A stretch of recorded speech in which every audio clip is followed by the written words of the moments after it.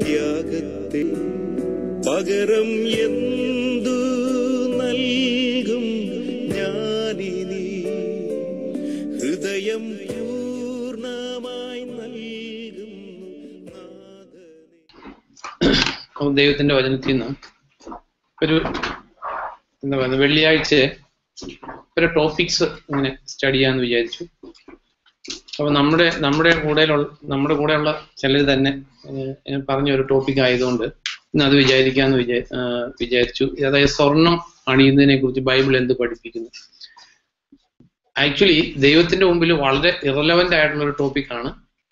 At the same time ഈ മലയാളി ക്രിസ്ത്യാനികളുടെ ഇടയിൽ, എസ്പെഷ്യലി കേരളക്കാർ എവിടെ ചെന്നാലും അവരുടെ ഇടയിൽ വളരെ പ്രധാനപ്പെട്ട ഒരു ടോപ്പിക്കാണ്.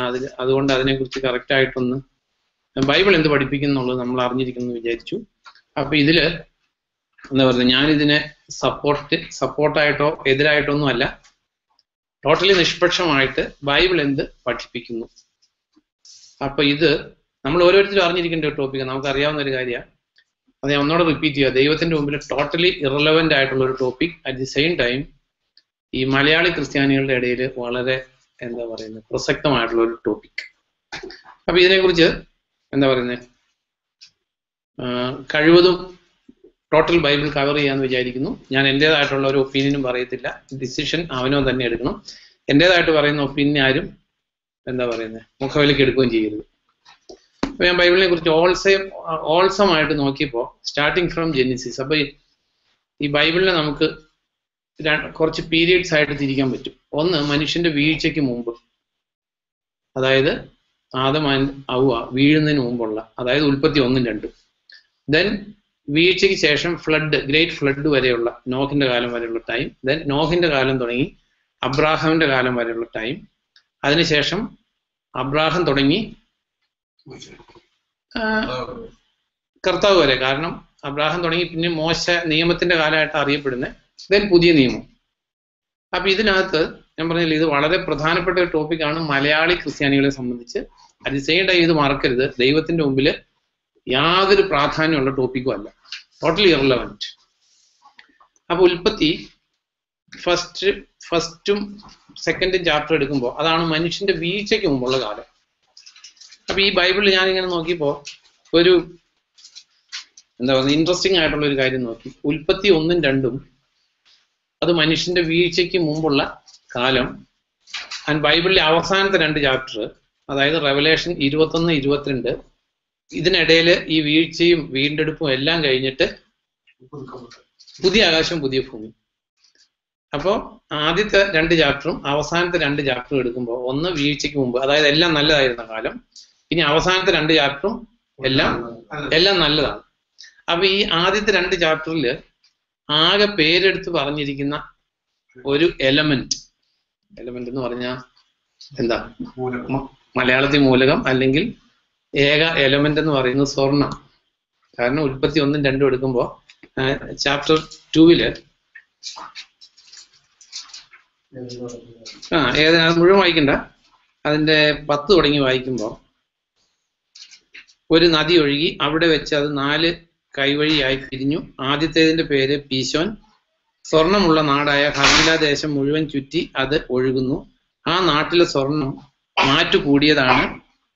അപ്പോ ഏദൻ തോട്ടത്തില് സ്വർണം ഉണ്ടായിരുന്നു, അല്ലെങ്കിൽ മനുഷ്യന്റെ വീഴ്ചയ്ക്ക് മുമ്പുള്ള സ്ഥലത്തും സ്വർണത്തെക്കുറിച്ച് മെൻഷൻ ചെയ്തിട്ടുണ്ടായിരുന്നു. അപ്പൊ നമ്മളെ സംബന്ധിച്ച് അറിയേണ്ട ഒരു കാര്യം, ഈ മനുഷ്യന്റെ വീഴ്ചയ്ക്ക് മുമ്പ് ഉണ്ടായിരുന്നതിനെ എല്ലാം അല്ല, പിന്നീട് പാപത്തിൽ വീണപ്പോൾ തിന്മയായിട്ട് ഉപയോഗിച്ചിട്ടുണ്ട്.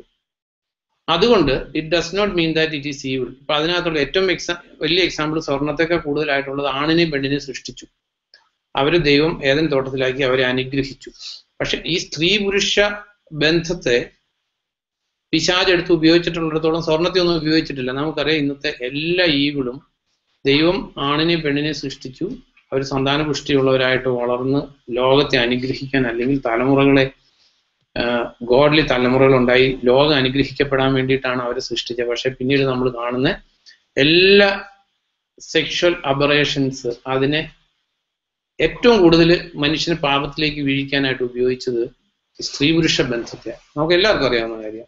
അത് ഇന്നത്തെ കാലത്താണെങ്കിൽ പോണോഗ്രാഫി തുടങ്ങി എല്ലാ വൈകൃതങ്ങൾക്കും കാരണമായത് ഈ സ്ത്രീ പുരുഷ ബന്ധത്തെ. അറ്റ് ദി സെയിം ടൈം ദൈവം നല്ലതെന്ന് പറഞ്ഞതാ. അപ്പൊ ദൈവം നല്ലതെന്ന് പറഞ്ഞതിനെ പിശാചിന് കീഴടങ്ങിയ മനുഷ്യൻ ചീത്തയായിട്ട് ഉപയോഗിച്ചത് കൊണ്ട് നമ്മൾ അതിനെ ചീത്ത എന്ന് വിളിച്ചാൽ നമ്മൾ എന്താ പറയുന്നത്, ദൈവഹൃദയത്തിന് ഇണങ്ങാത്തവരായിത്തീരും.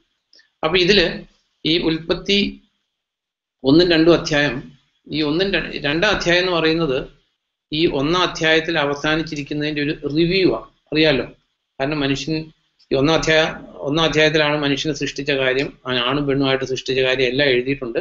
2 അധ്യായത്തിൽ ഈ സൃഷ്ടിച്ചതിനെ കുറിച്ചുള്ള ഒരു റിവ്യൂയിങ് ആണ്. ദാറ്റ് മീൻസ് ഈ 2 അധ്യായത്തിന്റെ അവസാനത്തെ ഒരു സ്റ്റേറ്റ്മെന്റ് ആണ്, താൻ സൃഷ്ടിച്ചതിനെല്ലാം ദൈവം നോക്കി അത് നല്ലതെന്ന് കണ്ടു. അപ്പൊ ഈ സ്വർണമുള്ള നാടും ആ സ്വർണ്ണമുള്ളതിനെ എല്ലാം ദൈവം ഒന്ന് റിവ്യൂ ചെയ്തിട്ട് 1-ന്റെ അവസാനത്തെ സെന്റൻസിൽ എല്ലാം നല്ലതെന്ന് പറഞ്ഞ കൂട്ടത്തിൽ ഈ സ്വർണവും നല്ലതെന്ന് പറഞ്ഞ താനും തന്നെ. Then coming back to റെവലേഷനിലെ last 2 chapter എടുക്കുമ്പോൾ, പുതിയ ആകാശം പുതിയ ഭൂമി എടുക്കുമ്പോൾ അവിടെ നമ്മൾ സ്വർണം കാണുന്നുണ്ട്. 21:15 എടുക്കുമ്പോൾ, എന്നോട് സംസാരിച്ചവന്റെ പക്കൽ നഗരവും കവാടങ്ങളും മതിലുകളും അളക്കാൻ ഒരു സ്വർണ്ണദണ്ഡ് ഉണ്ടായിരുന്നു. ആ പുതിയ ആകാശം പുതിയ ഭൂമിയിലെ കാണുന്നത്, അവിടെ ഒരു സ്വർണ്ണദണ്ഡ് ഉണ്ടായിരുന്നു. ദെൻ 21:21 വായിക്കുമ്പോൾ 12 കവാടങ്ങൾ 12 മുത്തുകളായിരുന്നു. ഓരോ കവാടവും ഓരോ മുത്തുകൊണ്ട് നിർമ്മിച്ചിരുന്നു. നഗരവീഥികളാകട്ടെ സ്ഫടിക സമാനം സുതാര്യമായ തനി പൊന്നുകൊണ്ടു. അപ്പൊ നമ്മള് ബൈബിളിന്റെ ബിഗിനിങ്ങിലും അവസാനത്തിലും അല്ലെങ്കിൽ പാപത്തിന് മുമ്പും ഇതെല്ലാം വീണ്ടെടുപ്പ് കഴിഞ്ഞുള്ള പുതിയ ആകാശത്തിലും പുതിയ ഭൂമിയിലും എന്തുണ്ട്? സ്വർണം കാണുന്നുണ്ട്. അറ്റ് ദി സെയിം ടൈം ഇനി നമ്മൾ ചിന്തിക്കേണ്ട കാര്യം, ഈ എന്താ പറയുന്നത്, പാപം ചെയ്തതിന് ശേഷം ഇപ്പൊ പലപ്പോഴും ആൾക്കാര്, കാരണം ഇത് നമ്മളെ സംബന്ധിച്ച് ദൈവത്തിന്റെ വചനം എന്ത് പഠിപ്പിക്കുന്നോ അതിന് പ്രകാരം നമ്മൾ സത്യം അറിഞ്ഞ് ജീവിച്ചാൽ സത്യം മാത്രമേ നമ്മളെ സ്വതന്ത്രരാക്കത്തുള്ളൂ. സത്യം നിങ്ങളെ സ്വതന്ത്രരാക്കും. ആ സ്വാതന്ത്ര്യത്തില്, ദൈവമക്കളുടെ സ്വാതന്ത്ര്യത്തില്, ദൈവവചനം നൽകുന്ന ഐശ്വര്യത്തില്, സമാധാനത്തിൽ നമ്മൾ ജീവിക്കാൻ ബാധ്യസ്ഥരാ. അപ്പൊ ഇതിനെക്കുറിച്ചുള്ള ടീച്ചിങ് നമ്മൾ അറിഞ്ഞില്ലേ നമുക്കത് പ്രാപിക്കാൻ പറ്റത്തില്ല. ടീച്ചിങ് എന്ന് പറയുന്നത് ഒരു ദിവസം കൊണ്ട് പഠിച്ചെത്തിയിട്ടില്ല. കാരണം ഇത് awesome teaching, through out spread ചെയ്ത് കിടക്കുന്ന കാര്യങ്ങളായിരുന്നു. അപ്പൊ നിയമത്തില് ഇങ്ങനെ ആൾക്കാർ പറയാറുണ്ട്. അപ്പൊ നിയമം വരുന്നതിന് മുമ്പുള്ള കണ്ടീഷനോടെ നോക്കുന്നത് നല്ലതാ. അബ്രാഹത്തിന്റെ വീട്, ഈ അബ്രാഹത്തിന്റെ വീടിന്റെ പ്രസക്തി എന്താ? പുതിയ നിയമത്തിലെ ഭാര്യമാർക്കുള്ള മാതൃകയാരാ? സാറയാണ് അല്ലേ? സംശയമില്ല. അപ്പൊ സാറായെ കുറിച്ച്, സാറായുടെ ഏത്, ഇപ്പം നമ്മളെപ്പോഴും എന്താ പറയുന്നത്, ഒരാളെ ഇൻട്രൊഡ്യൂസ് ചെയ്യുമ്പോൾ ആ ആളുടെ ഒരു പർട്ടിക്കുലർ ക്വാളിറ്റി ആയിരിക്കും മിക്കവാറും അവിടെ എടുത്തു കാണിക്കുന്നത്. ഈ സാറ പുതിയ നിയമത്തിലെ ഭാര്യമാർക്ക് ഇത് ഈ സ്വർണ്ണമായിട്ടുള്ള ബന്ധത്തിലല്ല കേട്ടോ, ഇൻസിഡന്റിലായിട്ട് ഞാനിപ്പോ അങ്ങ് ചിന്തിച്ചതാ. ഈ സാറായെ മാതൃകയാക്കിയേക്കുന്നത് ഏത് കാര്യത്തിലാ?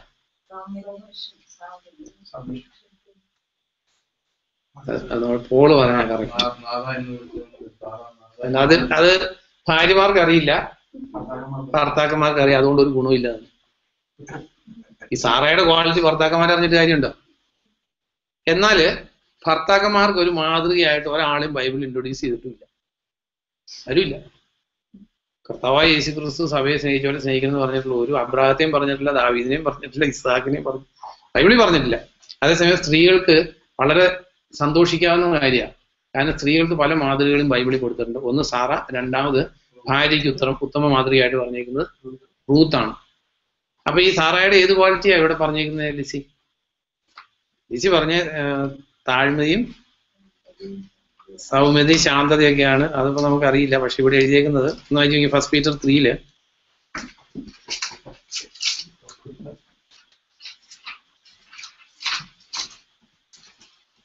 അതായത് ഞാൻ ഒരു സെന്റൻസ് അതിന് മുമ്പ് പറഞ്ഞോട്ടെ. ബൈബിളിൽ പലപ്പോഴും ഒരു ഡോക്ടറിൻ പറഞ്ഞിട്ട് ഒരു എക്സാമ്പിൾ പറയും പഠിക്കാൻ വേണ്ടി. അപ്പോൾ വളരെ എളുപ്പമാകും സംഗതി. അങ്ങനെയല്ലേ നമ്മുടെ ജീവിതത്തിൽ നമ്മൾ പഠിപ്പിക്കുമ്പോൾ? അങ്ങനെയല്ലേ? അല്ലെ? നല്ല സാർമാരോട് ചോദിച്ചാൽ അറിയാം. അവരൊരു തിയറി പഠിപ്പിച്ചിട്ട് ഒരു എക്സാമ്പിൾ എന്ന് പറയും, അപ്പോഴത്തെ ഈസി ആയിട്ട് മനസ്സിലാവും, ഇല്ല? അപ്പൊ സെയിം ഇവിടെ കുറെ ക്വാളിറ്റി പറഞ്ഞിട്ട്, ഉത്തമ ഭാര്യയ്ക്ക് ഉണ്ടായിരിക്കേണ്ട ക്വാളിറ്റി പറഞ്ഞിട്ട് പെട്ടെന്ന് ഒരാളെ അങ്ങ് ഇൻട്രൊഡ്യൂസ് ചെയ്തു, സാറായി ഇൻട്രൊഡ്യൂസ് ചെയ്തു. അപ്പൊ നമുക്ക് ഈസിയായി. എന്നിട്ട് 3-ന്റെ മുഴുവൻ വായിക്കണ്ട നമുക്ക്, പിന്നെ അതിലേക്ക് വരാനുള്ള 3-5 തുടങ്ങി വായിക്കുമ്പോ, അതാണ് ദൈവദൃഷ്ടിയിൽ അബ്രഹാമിനെ അനുസരിക്കുകയും നാഥ എന്ന് വിളിക്കുകയും ചെയ്ത സാറായെ പോലെ ദൈവത്തിൽ പ്രത്യാശ അർപ്പിച്ചിരുന്ന വിശുദ്ധ സ്ത്രീകൾ ഇങ്ങനെ സ്വയം അലങ്കരിച്ച് തങ്ങളുടെ ഭർത്താക്കന്മാർക്ക് വിധേയരായിരുന്നു. നോക്ക്, ഇതിപ്പോ ഞാൻ ആരും ഏത് ഭാര്യ ഭർത്താവിന് കീഴടങ്ങുന്നുണ്ട്, സബ്മിറ്റ് ചെയ്തിരിക്കുന്നുണ്ട്, ഇതൊന്നും അറിയാൻ വേണ്ടിയിട്ടല്ല. ബട്ട് വാട്ട് ബൈബിൾ ടീച്ചേഴ്സ്, ദൈവത്തിന്റെ വചനം പഠിപ്പിക്കുന്നതിന് അപ്പുറത്തേക്ക് ദൈവത്തിനൊന്നുമില്ല പറയാൻ. ഉണ്ടോ? ആ ധനവാന്റെയും ലാസറിന്റെയും കാര്യത്തില് ധനവാൻ പറഞ്ഞു, ഈ വീട്ടിലേക്കൊന്ന് പറഞ്ഞു വിട്ടി മരിച്ച ഒരാളെ എന്ന് പറയുവാണെങ്കിൽ സംഗതിയൊക്കെ ഇപ്പൊ ശരിയാവുന്നു. അപ്പൊ ദൈവം പറഞ്ഞു, അല്ലെ അബ്രാഹം പറഞ്ഞു, മോശയും പ്രവാചകന്മാരും ഉണ്ട്, അല്ലെങ്കിൽ സ്ക്രിപ്ചർ ഉണ്ട്, അതിനപ്പുറത്തേക്കൊന്നും ദൈവത്തിന് പറയാനില്ല. അപ്പൊ ഇവിടെ സാറായുടെ മാതൃക പറഞ്ഞേക്കുന്നത്, കാരണം നമ്മൾ പറയുമ്പോൾ തെറ്റരുത്, അതുകൊണ്ടാണ് ഞാനത് പറയാൻ കാരണം. ഇവിടെ മാതൃകയായിട്ട് പറഞ്ഞേക്കുന്ന മെയിൻ കാര്യം ഇതാണ്: അബ്രാഹമിനെ അനുസരിക്കുകയും നാഥ എന്ന് വിളിക്കുകയും ചെയ്ത സാറായെ പോലെ ദൈവത്തിൽ പ്രത്യാശ അർപ്പിച്ചിരുന്ന വിശുദ്ധ സ്ത്രീകൾ ഇങ്ങനെ സ്വയം അലങ്കരിച്ച് തങ്ങളുടെ ഭർത്താക്കന്മാർക്ക് വിധേയരായിരുന്നു. അപ്പൊ ഇതില് അതിനു മുമ്പ് പറഞ്ഞേക്കുന്ന കാര്യം, അതിന് എക്സാമ്പിളായിട്ട് അവിടെ സാറ പറഞ്ഞു ഇങ്ങനെ അലങ്കരിച്ചിരുന്നു പറഞ്ഞേക്കുന്ന, അതിന് മുമ്പിൽ പറഞ്ഞേക്കുന്ന രണ്ടാം സെന്റൻസ് തുടങ്ങി, നിങ്ങളുടെ ആദരപൂർവ്വവും നിർമ്മലവുമായ പെരുമാറ്റം കണ്ടിട്ടാണ് ഇത് സാധിക്കേണ്ടത്. പിന്നെ മുടി, സ്വർണ്ണാഭരണങ്ങൾ, വിശിഷ്ട വസ്ത്രങ്ങൾ തുടങ്ങിയ ബാഹ്യമോടികൾ ആയിരിക്കരുത് നിങ്ങളുടെ ഭൂഷണം, മറിച്ച് സൗമ്യതയും ശാന്തതയുമാകുന്ന ആത്മാവ് എന്ന അനശ്വര രത്നത്തോടു കൂടിയ ഹൃദയത്തിലെ നിഗൂഢ വ്യക്തി ആയിരിക്കണം നിങ്ങളുടെ അലങ്കാരം. അതാണ് ദൈവദൃഷ്ടിയിൽ അമൂല്യം. എന്നിട്ട് അവിടെ സാറായ എക്സാമ്പിൾ പറഞ്ഞേക്കുക. ഈ യോശാന ബൈബിളിലെ ട്രാൻസ്ലേഷൻ കറക്റ്റ് അല്ല, സത്യവേദ പുസ്തകത്തിലാണ് അത് കറക്റ്റ്. സത്യവേദ പുസ്തകം ഉണ്ടേ വായിക്കില്ല, ഞാൻ വായിക്കാം. 3:2 അല്ലെങ്കിൽ ഇല്ല, ഉണ്ടോ? 3:2 ഇത്രേ ഉള്ളൂ. അത് കാരണം ഇത് വ്യക്തമായിട്ട് നമ്മൾ അറിയേണ്ട കാര്യമാണ്. കാരണം യു ക്യാൻ, എന്താ പറയുന്നത്, ഏത് ഒറിജിനൽ ടെക്സ്റ്റ് വെച്ചോ അല്ലെങ്കിൽ ഗ്രീക്ക് വെച്ചോ, ഹീബ്രു ഇല്ല, ഗ്രീക്ക് വെച്ച് ടെസ്റ്റ് ചെയ്യാവുന്ന കാര്യമാണ്. നമുക്കൊക്കെ സ്റ്റഡി എയ്ഡ്സ് ഇന്ന് എല്ലാവരുടെയും കയ്യിലുണ്ട്, ആർക്ക് വേണമെങ്കിലും നോക്കാം. അതിൽ പത്രോസ് വിലയേറിയ വസ്ത്രം എന്ന് എഴുതിയിട്ടില്ല. That's A very important point. പത്രോസ് എഴുതിയെടുത്ത് സത്യവേദ പുസ്തകം കറക്റ്റ് ആയിട്ടാണ് ട്രാൻസ്ലേറ്റ് ചെയ്തേക്കുന്നത്. 1 Peter 3:2 വായിക്കാം. 3:3 നിങ്ങളുടെ അലങ്കാരം തലമുടി പിന്നുന്നതും പൊന്നണിയുന്നതും വസ്ത്രം ധരിക്കുന്നതും ഇങ്ങനെ പുറമേയുള്ളത് അല്ല. അത് ഒറിജിനൽ ടെക്സ്റ്റിൽ അങ്ങനെ തന്നെ. ഞാനത് വളരെ, കാരണം ഈ സ്വർണത്തെ കുറിച്ചുള്ള കാര്യം ഞാൻ രക്ഷിക്കപ്പെട്ട ആദ്യ കാലങ്ങളിൽ ഒരു മിനിമം ഒരു 15 years എങ്കിലും പ്രാർത്ഥിക്കുകയും സ്റ്റഡിയും ചെയ്യുന്നുണ്ട്. ഇപ്പൊ സ്റ്റഡി ചെയ്യാറില്ല, കാരണം അതിനെക്കുറിച്ച് permanent opinion I have my own. എന്റെ ഒപ്പീനിയൻ അല്ല, ദൈവത്തിന്റെ വചനത്തിലിരുന്ന് കർത്താവിന്റെ സന്നിധിയിലിരുന്ന് പഠിച്ച്. കാരണം ഇത് വളരെ കാരണം ഞാൻ ഈ പറയുന്ന കാര്യങ്ങള് കർത്താവായ യേശു ക്രിസ്തുവിന്റെ ഡേ ഓഫ് ജഡ്ജ്മെന്റില് ദൈവം എന്നെ വിധിക്കാനുള്ള കാര്യങ്ങളാണ്. അതുകൊണ്ട് ഞാൻ ഇതിനെക്കുറിച്ച് വളരെ ഡീറ്റെയിൽഡ് ആയിട്ടും വർഷങ്ങളെടുത്തും പ്രാർത്ഥനയോടും ഒക്കെ കൂടി പഠിച്ചിട്ടുള്ള ടോപ്പിക്കാണ്. അപ്പൊ ഈ പത്രോസ് എഴുതിയെടുത്ത്, പത്രോസ് വിലയേറിയ വസ്ത്രം എന്ന് എഴുതിയിട്ടില്ല, യു ക്യാൻ ചെക്ക്. പത്രോസ് എഴുതിയത് നിങ്ങളുടെ അലങ്കാരം തലമുടി പിന്നുന്നതും പൊന്നണിയുന്നതും വസ്ത്രം ധരിക്കുന്നതും ഇങ്ങനെ പുറമേ ഉള്ളതല്ല. അപ്പൊ വിലയേറിയ വസ്ത്രം എന്നായിരുന്നു എഴുതിയിരുന്നതെങ്കിൽ അതിന് വേറൊരു മീനിങ് ആയിരുന്നു. അപ്പൊ അത് ഒരു എക്സ്ട്രാ വേജൻസിന്റെ ഒരു സൈനായിട്ട് വന്നേനെ. പക്ഷെ ഇവിടെ അങ്ങനെയല്ല, അതെ, അങ്ങനെ ഒരു സെൻസിൽ വേണം എടുക്കായിരുന്നു. പക്ഷെ പത്രോസ് എഴുതിയപ്പോ ഇങ്ങനെ വസ്ത്രം ധരിക്കുന്നത് മാത്രം എഴുതിട്ടു. You can check it. അതായത് പറഞ്ഞ ഈ സത്യവേദ പുസ്തകം കറക്റ്റ്, ഇംഗ്ലീഷ് കറക്റ്റ് ആണ്. NKJV വായിച്ചേക്ക്, NKJV correct. But old English version correct ആയിരിക്കും. അല്ലെങ്കിൽ യു ചെക്ക് ഇറ്റ്. ഈ സോഡ്, അതാണ് എല്ലാവരോടും പറഞ്ഞു, ഈ സോഡ് ഫ്രീ ആയിട്ട് ഡൗൺലോഡ് ചെയ്യാവുന്ന സാധനം ഇന്റർനെറ്റിൽ നിന്ന്. അതിനകത്ത് എല്ലാ ഒറിജിനൽ ഗ്രീക്ക് വേർഡുകളും കൊടുത്തിട്ടുണ്ട്. താല്പര്യമുള്ളവർ.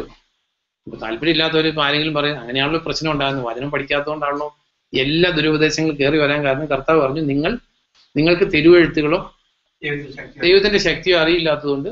കാരണം ഈ ട്രാൻസ്ലേറ്റ് ചെയ്യുന്നവരെല്ലാം അപ്പൊ ഈ വസ്ത്രം അണിയുന്നെന്ന് പറയുമ്പോൾ ഒരു സെൻസ് ഇല്ലല്ലോ എന്ന് എഴുതിയ വിലയേറിയ വസ്ത്രം ആക്കുന്നത് എല്ലാവരും ആക്കി. പക്ഷെ ഈ സത്യവേദ പുസ്തകം കറക്റ്റ് ആയിട്ട്. അപ്പൊ അതിൽ നിന്ന് നമ്മൾ മനസ്സിലാക്കേണ്ട കാര്യം, പത്രോസ് അവിടെ വിവക്ഷിച്ചിരിക്കുന്ന കാര്യങ്ങള് എന്താ, എക്സ്റ്റേണൽ ആയിട്ടുള്ള ഒരു കാര്യവും അല്ല, ഇന്റേണൽ കാര്യങ്ങളാണ് ദൈവം നോക്കുന്നതെന്നുള്ളൊരു മെസ്സേജ് കൺവേ ചെയ്ത്. അല്ലെങ്കിൽ വിലയേറിയ വസ്ത്രം എന്നായിരുന്നു ഫസ്റ്റ് തിമോത്തിയില് പോൾ എഴുതിയെടുത്ത് വിലയേറിയ വസ്ത്രം എന്ന് എഴുതിയിരിക്കുന്നു ഒറിജിനൽ.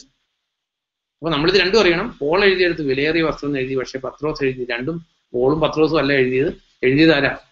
പരിശുദ്ധാത്മാവ. കാരണം നമുക്ക് ഇതിനകത്തൊന്നും ഒരു കൺഫ്യൂഷൻ ഉണ്ടാകാതിരിക്കാൻ വേണ്ടി. അതാ ദൈവവചനത്തിന്റെ പെർഫെക്ഷൻ. നോക്ക്, ഇപ്പൊ കത്തോലിക്, ഞാൻ ഇതുമായിട്ടുള്ള ബന്ധത്തിലല്ല, കത്തോലിക്ക കുർബാനയില് ഇതെന്റെ ശരീരമാകുന്നു എന്ന് കർത്താവ് പറഞ്ഞു. അപ്പൊ പിന്നെ ശരീരമായിട്ട് മാറി. അതിപ്പോ പറയണ്ടല്ലോ, എല്ലാവർക്കും അറിയാവുന്ന ഫൂളിഷ് ടീച്ചിങ്സാ. അപ്പൊ പറയും തിരുവഴുത്ത് ഇത് മനുഷ്യപുത്രന്റെ ശരീരം ഭക്ഷിക്കുകയും രക്തം പാനം ചെയ്യുകയും ചെയ്യുന്നില്ല എങ്കിൽ നിങ്ങൾക്ക് നിങ്ങളിൽ തന്നെ ജീവനില്ല. നമുക്കറിയാം കുർബാനയിലെ ചില വേർഡുകളാ. കർത്താവിന്റെ വാഗ്ദാനം അനുസരിച്ച് ഈ കുർബാനയിൽ പങ്കുകൊണ്ടവരെല്ലാം ദൈവം അനുഗ്രഹിക്കട്ടെ എന്നൊക്കെ. പക്ഷെ ഇത് എഴുതിയത് യോഹന്നാനാണ്. അതായത് മനുഷ്യപുത്രന്റെ ശരീരം ഭക്ഷിക്കുകയും രക്തം പാനം ചെയ്യുകയും ചെയ്യുന്നില്ല എങ്കിൽ നിങ്ങൾക്ക് നിങ്ങളിൽ തന്നെ ജീവനില്ല എന്ന് എഴുതിയത് യോഹന്നാന്റെ സുവിശേഷത്തിലാണ്. പക്ഷെ യോഹന്നാൻ കർത്തൃമേശ എഴുതിയില്ല. അതേ പറഞ്ഞു, അന്വേഷിക്കുന്നവർക്ക് സത്യം അറിയാൻ ഒരു ബുദ്ധിമുട്ടില്ല. കാരണം യോഹന്നാൻ ഇന്നത്തെ പോലെ എഡിറ്റഡ് ബൈബിൾ ഇല്ലായിരുന്നു, അത് 4-ാം നൂറ്റാണ്ടിലാണ് വന്നത്. അപ്പൊ യോഹന്നാൻ എഴുതിയ സുവിശേഷം ആ സച്ച് കംപ്ലീറ്റാ. അത് വായിക്കുന്ന ഒരാൾക്ക് ഒരു സംശയം ഉണ്ടാകത്തില്ല. കാരണം മനുഷ്യപുത്രന്റെ ശരീരം ഭക്ഷിക്കുകയും രക്തം പാനം ചെയ്യാത്തവന് ജീവനില്ല എന്ന് പറഞ്ഞേക്കുന്നത് കർത്തൃമേശ അതിനകത്ത് വിവക്ഷിക്കപ്പെട്ടിട്ടുണ്ടെന്ന് യോഹന്നാന്റെ സുവിശേഷം വായിക്കുന്ന ഒരാൾക്ക് സംശയമേ ഉണ്ടാകത്തില്ല. കാരണം യോഹന്നാൻ അന്ത്യത്താഴ് എഴുതിയിട്ടില്ല. അന്ത്യത്താഴ് എഴുതിയിട്ടുണ്ട്, പക്ഷെ കർത്താവ് ഇതെന്റെ ശരീരമാകുന്നു പറഞ്ഞ കാര്യമൊന്നും യോഹന്നാൻ എഴുതിയിട്ടില്ല എന്ന് പറഞ്ഞേക്കുന്ന പോലെ തന്നെ ഈ പത്രോസിന്റെ ലേഖനം വായിക്കുന്ന ഒരാൾക്ക്, അതുകൊണ്ടാണ് ദൈവത്തിന്റെ പരിശുദ്ധാത്മാവിന്റെ ഉദ്ദേശം എന്താ, നമ്മൾ കറക്റ്റ് വഴിക്ക് പോകണമെന്നും നമ്മൾ ഈസി ആയിട്ട് കാര്യങ്ങൾ പഠിക്കണമെന്ന് മാത്രമേ ദൈവത്തിന് ആഗ്രഹമുള്ളൂ. അതുകൊണ്ട് യോഹന്നാൻ പത്രോസ് എഴുതിയില്ല വിലയേറിയ വസ്ത്രം. ദാറ്റ് മീൻസ് ഇത് സ്വർണത്തെ അല്ല ഉദ്ദേശിച്ചേക്കുന്നത്, ഇത് വെള്ളിയല്ല ഉദ്ദേശിച്ചേക്കുന്നത്, വസ്ത്രത്തെ അല്ല ഉദ്ദേശിച്ചേക്കുന്നത്. മീൻസ് പത്രോസ് ഉദ്ദേശിക്കുന്നത് ഇങ്ങനെയുള്ള എക്സ്റ്റേണൽ കാര്യങ്ങളല്ല, പ്രത്യുത സൗമ്യതയും സാവധാനതയും ആകുന്ന ആത്മാവെന്ന അനശ്വരഭൂഷണത്തോടു കൂടി ആന്തരിക വ്യക്തിയാണ് ദൈവത്തിന്റെ സന്നിധിയിൽ പ്രാധാന്യമേറിയത്. അപ്പൊ നമ്മൾ ഇത് ചിന്തിച്ചത് അതിന് എക്സാമ്പിൾ ആയിട്ട് പറഞ്ഞത് സാറയാണ്. അതായത് ഇത്രയും കാര്യം പറഞ്ഞിട്ട് ഇങ്ങനെ അലങ്കരിച്ച ഒരു സ്ത്രീയുടെ എക്സാമ്പിൾ ആയിട്ട് ആരെ കുറിച്ചാ പറഞ്ഞത്? അപ്പൊ സാറ സ്വർണ്ണം ഇട്ടിരുന്നോ ഇല്ലയോ? എന്താ പറയും സർ? ഉപയോഗിച്ചിരുന്നോ എന്ന് പറയാൻ പറ്റും?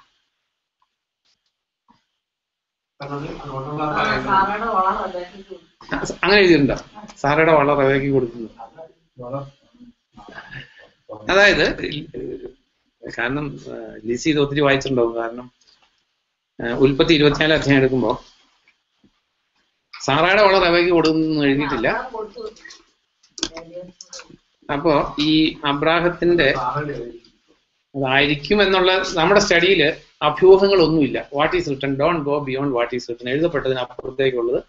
അഭ്യൂഹങ്ങൾക്ക് പോകാനാണെങ്കിൽ നമ്മൾ എവിടെ ചെന്ന് അവസാനിക്കും? ഇപ്പൊ നോ മാൻസ് ലാൻഡിൽ ചെന്ന് അവസാനിക്കും. അങ്ങനെയുള്ള അഭ്യൂഹങ്ങൾ കൊണ്ടുള്ള ക്രിസ്ത്യാനിറ്റിയാണ് നമ്മൾ ഈ ലോകത്തിൽ കണ്ടുകൊണ്ടിരിക്കുന്നത്. അപ്പൊ അബ്രാഹം മകന് കല്യാണത്തിന് പെണ്ണ് അന്വേഷിക്കാൻ വേണ്ടി ബന്ധുജനങ്ങളുടെ അടുത്തേക്ക് പറഞ്ഞു വിട്ടു. അബ്രാഹത്തിന്റെ വീട്ടിൽ നിന്നാണ് അബ്രാഹത്തിന്റെ ദാസൻ പുറപ്പെട്ടത്. അവിടെ ചെന്നപ്പോൾ നമുക്കറിയാം, അത് മുഴുവൻ വായിക്കേണ്ട. ഉൽപ്പത്തി 24 അധ്യായത്തിൽ അവിടെ ചെന്നപ്പോൾ മിറക്കുലസ് ആയിട്ട് ദൈവത്തിന്റെ സൂപ്പർ നാച്ചുറൽ പ്രൊവിഡൻസില് റെബേക്കയെ കണ്ടുമുട്ടി. അപ്പൊ ഇതില് അതിന്റെ 1-2 സെന്റൻസ് വായിച്ചാൽ മതി. അതിന്റെ 47 തുടങ്ങി വായിക്കുമ്പോൾ ജെനിസിസ് 24:47 നീ ആരുടെ പുത്രി എന്ന് ഞാൻ അവളോട് ചോദിച്ചു. എന്റെ പിതാവ് നാഹോറിന് മിൽക്കായിൽ ജനിച്ച മെഥുവേലാണ് എന്ന് അവൾ മറുപടി പറഞ്ഞു. അപ്പോൾ ഞാൻ അവളുടെ മൂക്കിൽ മൂക്കുത്തിയും കൈകളിൽ വളകളും അണിയിച്ചു. ഇനി എന്നിട്ട് 50 തുടങ്ങി വായിച്ചാൽ മതി. അപ്പോൾ ലാബാനും മെഥുവേലും പറഞ്ഞു, ഇക്കാര്യം കർത്താവിൽ നിന്ന് വന്നിരിക്കുകയാൽ ഞങ്ങൾക്ക് ഇതിനെപ്പറ്റി ഗുണമോ ദോഷമോ പറയാനില്ല. ഇതാ റെബേക്ക നിന്റെ മുമ്പിൽ നിൽക്കുന്നു, അവളെ കൊണ്ടുപോയിക്കൊള്ളുക. കർത്താവ് കൽപ്പിച്ചതുപോലെ അവൾ നിന്റെ യജമാനന്റെ പുത്രന് ഭാര്യയായി തീരട്ടെ. അബ്രാഹിമിന്റെ ദാസൻ ഇത് കേട്ടപ്പോൾ സാഷ്ടാംഗം വീണ് കർത്താവിനെ നമസ്കരിച്ചു. അനന്തരം ആ ദാസൻ സ്വർണ്ണാഭരണങ്ങളും വെള്ളിയാഭരണങ്ങളും ഉടയാടകളും എടുത്ത് റെബേക്കയ്ക്ക് കൊടുത്തു. ബാക്കിയുള്ള കാര്യങ്ങളെല്ലാം നമ്മൾ only one പോയിന്റാണ് ചിന്തിക്കുന്നത്. അപ്പൊ അബ്രാഹത്തിന്റെ വീട്ടിൽ നിന്ന് പോയ ദാസിന് ഈ പെണ്ണിനെ കണ്ടുമുട്ടിയാൽ അവളെ അണിയിക്കാനുള്ള ആഭരണങ്ങൾ കൊടുത്തു വിട്ടിരുന്നു. അപ്പോ ലിസി പറഞ്ഞ പോലെ ഒരു കറക്റ്റ് ആയിട്ടൊരു ഇൻഫറൻസ് എടുക്കുന്നത് തെറ്റില്ല. എന്താണേലും സാറ ആഭരണം ഉപയോഗിക്കാത്ത ഒരു സ്ത്രീ ആയിരുന്നെങ്കിൽ കെട്ടിക്കൊണ്ട് വരുന്ന പെണ്ണിനെ സ്വർണ്ണം ഇടിക്കാനായിട്ട് കൊടുത്തു വിടുമോ? അഥവാ ഇപ്പൊ ഏതെങ്കിലും അമ്മായിയമ്മമാര് സ്വർണ്ണം ഇടാത്തതാണെങ്കിൽ, അഥവാ സ്വർണ്ണം ഇടുന്ന പെണ്ണെ കെട്ടിക്കൊണ്ട് വന്നാൽ അമ്മായിയമ്മയുടെ നോർമൽ അറ്റംപ്റ്റ് എന്തായിരിക്കും? അന്ന് തുടങ്ങി ദൈവത്തിന്റെ വചനത്തിൽ നിന്ന് എടുത്ത്. അപ്പൊ ദാറ്റ് മീൻസ് ഒരു റൈറ്റ്ഫുൾ കൺക്ലൂഷൻ ആയിട്ട് വേണമെങ്കിൽ എടുക്കാം, സാറ ആഭരണം ഇട്ടിരുന്നു. അപ്പൊ നമ്മളെ സംബന്ധിച്ച് നമ്മൾ ചിന്തിക്കുന്നത്, ഞാൻ പറഞ്ഞില്ല, നെയ്തർ പ്രോയും ഓപ്പോസിറ്റ് ആയിട്ടൊന്നും പറയാനല്ല. വാട്ട് ബൈബിൾ ടീച്ചേഴ്സ് എന്നുള്ളതിനെ കുറിച്ച് കറക്റ്റ് ആയിട്ടുള്ള ഒരു അണ്ടർസ്റ്റാൻഡിങ് ആർക്കുണ്ടായിരിക്കണം? നമുക്ക് എല്ലാവർക്കും ഉണ്ടായിരിക്കണം. അല്ലെങ്കിൽ അവിടുന്ന് ഇവിടുന്ന് ഓരോന്ന് കേൾക്കുമ്പോൾ ഓരോരോ ഉപദേശങ്ങളുടെ കാറ്റിൽപ്പെട്ട് നമ്മൾ ആടി ഉലയുന്നവരായിത്തീരും. ഉൽപ്പത്തി 41 എടുക്കുമ്പോൾ 41-42 വായിക്കുമ്പോൾ ജോസഫ്, അതായത് ഏറ്റവും വിശുദ്ധനായിട്ടുള്ള one of the most holy ബൈബിളിലെ കഥാപാത്രങ്ങളാണ് Joseph of the old testament. New ടെസ്റ്റാമെന്റിലെ അതെ 41:42 വായിക്കുമ്പോൾ, അനന്തരം ഫറവോൻ തന്റെ കയ്യിലെ മുദ്രമോതിരം ഊരി ജോസഫിന്റെ കയ്യിൽ അണിയിച്ചു. അപ്പൊ ജോസഫിന് എന്താണെങ്കിലും ഗോൾഡ് അലർജി ഇല്ലായിരുന്നു. കാരണം സ്വർണ്ണമോതിരം ഊരി ഇടിയിച്ചപ്പോൾ ജോസഫ് അത് അണിഞ്ഞു. അത് sign of authority what ever it is. അപ്പൊ സ്വർണ്ണം ഇടാൻ പാടില്ല എന്ന് അന്നത്തെ അല്ലെങ്കിൽ അവരുടെ യഹോവയുമായിട്ടുള്ള ബന്ധത്തിൽ ഒരു ടീച്ചിങ് ഉണ്ടായിരുന്നെങ്കിൽ ഒരു കാരണവശാലും ജോസഫ് അത് ഇടില്ല. അപ്പൊ നമ്മൾ നിയമത്തിന് മുമ്പുള്ള കാര്യങ്ങൾ കണ്ടു. അവരെല്ലാം സ്വർണ്ണാഭരണങ്ങൾ ഉപയോഗിച്ചിരുന്നു. നിയമത്തിലോട്ട് വരുമ്പോൾ നമ്മൾ അറിയേണ്ട ഒരു കാര്യം, പുറപ്പാടിലുണ്ട്, അവിടെ ഉണ്ട്, ഇവിടെ ഉണ്ടെന്നൊക്കെയാണ് അജ്ഞരായിട്ടുള്ള ആൾക്കാരോട് പറയുന്നത്. അറിഞ്ഞിരിക്കേണ്ട ഒരു കാര്യം, നിയമത്തിൽ ഒരിടത്തും സ്വർണ്ണം ഇടരുതെന്ന് എഴുതിയിട്ടില്ല.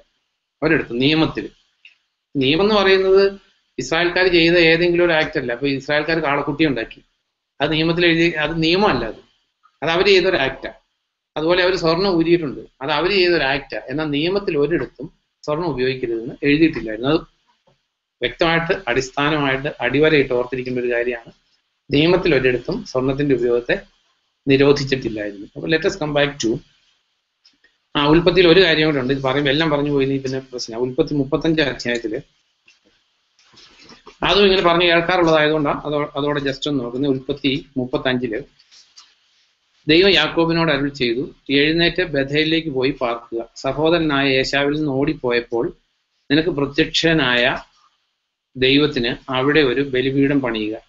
അപ്പോൾ യാക്കോബ് കുടുംബാംഗങ്ങളെയും കൂടെയുള്ള എല്ലാവരെയും വിളിച്ചു കൂട്ടി പറഞ്ഞു, നിങ്ങളുടെ ഇടയിലുള്ള അന്യദേവന്മാരെ എല്ലാം ഉപേക്ഷിച്ച് നിങ്ങൾ സ്വയം ശുദ്ധീകരിച്ച് വസ്ത്രം മാറുകയും കഷ്ടകാലത്ത് എന്നെ സഹായിക്കുകയും പോയ സ്ഥലങ്ങളിലെല്ലാം എന്നോടുകൂടി ഉണ്ടായിരിക്കുകയും ചെയ്ത ദൈവത്തിന് ബലിപീഠം ഉണ്ടാക്കാൻ നമുക്ക് എഴുന്നേറ്റ് ബഥേലിലേക്ക് പോകാം. കൈവശമുള്ള എല്ലാ അന്യദേവ വിഗ്രഹങ്ങളും കർണാഭരണങ്ങളും അവർ യാക്കോബിനെ ഏൽപ്പിച്ചു.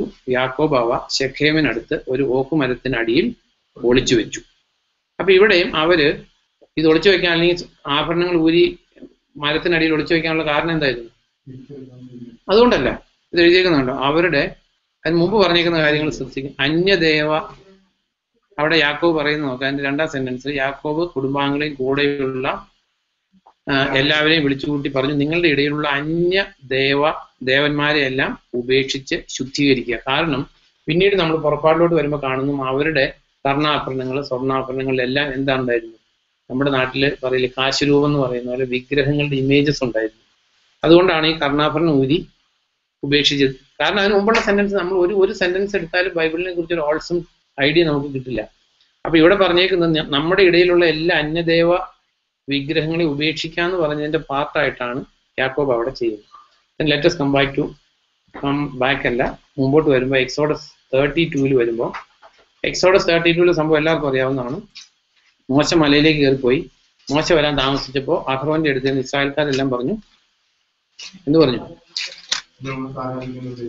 അതായത് മോശയെ കാണുന്നില്ല, ഞങ്ങൾക്ക് ഇതുകൊണ്ട് മോശ 32 എക്സോഡസ് 32 മോശ പർവ്വതത്തിൽ നിന്ന് വരാൻ വൈകുന്നത് കണ്ട് ജനം അഹ്റോന്റെ ചുറ്റും കൂടി പറഞ്ഞു, എഴുന്നേൽക്കൂ, ഞങ്ങളെ നയിക്കാൻ ഞങ്ങൾക്ക് ദേവന്മാരെ ഉണ്ടാക്കി തരൂ. ഞങ്ങളെ ഈജിപ്തിൽ നിന്ന് കൊണ്ടുവന്ന ഈ മോശയ്ക്ക് എന്ത് സംഭവിച്ചെന്ന് ഞങ്ങൾക്ക് അറിഞ്ഞുകൂടാ. അപ്പോൾ അഹ്റോൻ അവരോട് പറഞ്ഞു, നിങ്ങളുടെ ഭാര്യമാരുടെയും പുത്രന്മാരുടെയും പുത്രിമാരുടെയും കാതിലെ സ്വർണ്ണ വളയങ്ങൾ എടുത്ത് എൻ്റെ അടുത്ത് കൊണ്ടുവരും. അതനുസരിച്ച് എല്ലാവരും തങ്ങളുടെ കാതുകളിൽ ഉണ്ടായിരുന്ന സ്വർണ്ണ വളയങ്ങൾ എടുത്ത് അഹ്റോന്റെ പക്കൽ കൊണ്ടുവന്നു. അയാൾ അവ വാങ്ങി ഒരു കൊത്തുളി കൊണ്ട് രൂപം നൽകി ഒരു കാളക്കുട്ടിയെ വാർത്തുണ്ടാക്കി. അവർ പറഞ്ഞു, ഇസ്രായേലെ ഇതാ നിന്നെ ഈജിപ്തിൽ നിന്ന് കൊണ്ടുവന്ന നിന്റെ ദേവന്മാർ. ഇത് കണ്ടപ്പോൾ അഹ്റോൻ കാളക്കുട്ടിയുടെ മുമ്പിൽ ഒരു ബലിപീഠം ഉണ്ടാക്കി അയാൾ പ്രഖ്യാപിച്ചു, നാളെ കർത്താവിനൊരു ഉത്സവമായിരിക്കും. ജനങ്ങൾ അടുത്ത ദിവസം രാവിലെ എഴുന്നേറ്റ് ഹോമബലി കഴിക്കുകയും സമാധാന ബലി അർപ്പിക്കുകയും ചെയ്തു. ജനങ്ങൾ ഇരുന്ന് തീനും കുടിയും കഴിഞ്ഞ് കൂത്താടാൻ തുടങ്ങി. അപ്പൊ ഈ കോണ്ടെക്സ്റ്റ് നമ്മൾ മനസ്സിലാക്കിയിട്ട് വേണം 33 വരാൻ. അല്ലെങ്കിൽ നമ്മൾ ബൈബിൾ പഠിക്കുമ്പോൾ ഡീറ്റെയിൽ ആയിട്ട് പഠിച്ചേ പറ്റൂ. കാരണം 33 ഒരു സെന്റൻസ് എടുത്തിട്ട് അതിന് തലയും വാലും ഒരു കണക്ഷനും കൊടുക്കാതെ ചിന്തിച്ചു കഴിഞ്ഞാൽ ആകെ ടോട്ടലി റോങ് ഇൻഫർമേഷൻ ആയി തീരും. അപ്പൊ ഈ 32 അധ്യായത്തില് അവരുടെ ആഭരണങ്ങളെ എന്തിനു വേണ്ടി അഹ്റോൻ ഉപയോഗിച്ച്? കാളക്കുട്ടി ഉണ്ടാക്കാനല്ല, വിഗ്രഹത്തിന് വേണ്ടി ഉപയോഗിച്ചു. ത്രൂ ഔട്ട് ബൈബിളില് ഈ ആഭരണങ്ങളെ അല്ലെങ്കിൽ സ്വർണത്തെ ഉപയോഗിച്ച് ഇവരെല്ലാം ഐഡൽസിനെ ഉണ്ടാക്കിയെടുത്താണ് ഈ ദൈവം നിശ്ചിതമായിട്ട് ഇതിനെ വിമർശിക്കുകയും അല്ലെങ്കിൽ അതിനെതിരെ ശാസിക്കുകയും ചെയ്തിട്ടുള്ളത്. അപ്പൊ ഇവിടെ ഇവര് ആഭരണം ഉപയോഗിച്ചുകൊണ്ട് കാളക്കുട്ടി ഉണ്ടാക്കി. എന്നിട്ട് നമ്മൾ മുഴുവൻ വായിക്കേണ്ട അതിന് ശേഷമുള്ള സംഭവങ്ങൾ അറിയാം. മോശ യഹോവയുടെ പക്ഷത്തുള്ളവർ മാറാൻ പറഞ്ഞപ്പോൾ ലേവ്യര് മാത്രം മാറി. ആ കാര്യങ്ങളൊക്കെ നമുക്കറിയാം. എന്നിട്ട് 33-ാം അധ്യായത്തിലേക്ക് വരുമ്പോൾ കർത്താവ് മോശയോട് അരുളി ചെയ്തു, പോവുക, ഈജിപ്തിൽ നിന്ന് നീ മോചിപ്പിച്ചു കൊണ്ടുവന്ന ജനവും നീയും ഇവിടം വിട്ടു പോവുക.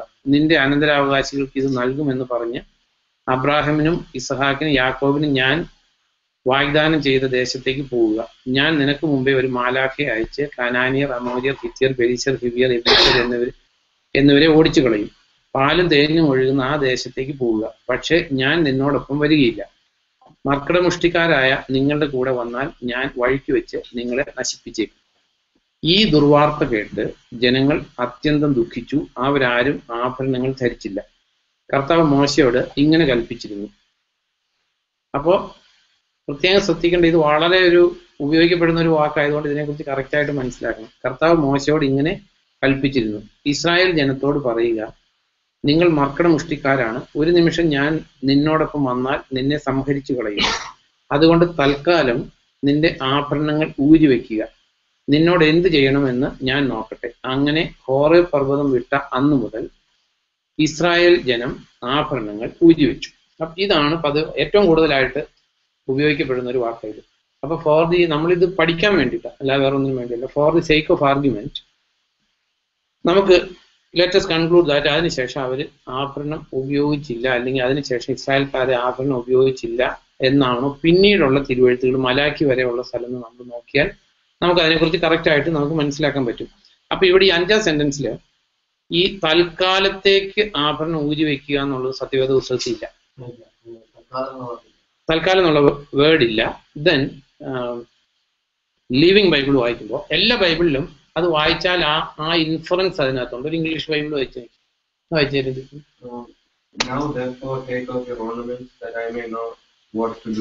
കണ്ടോ? അപ്പോ ഒരു തീരുമാനം എടുക്കുന്നിടം വരെ നീ ആഭരണം ഊരി വയ്ക്കാന്നല്ലേ. Now take off your ornaments so that I may decide what to do. അതിന്റെ അർത്ഥം എന്താ?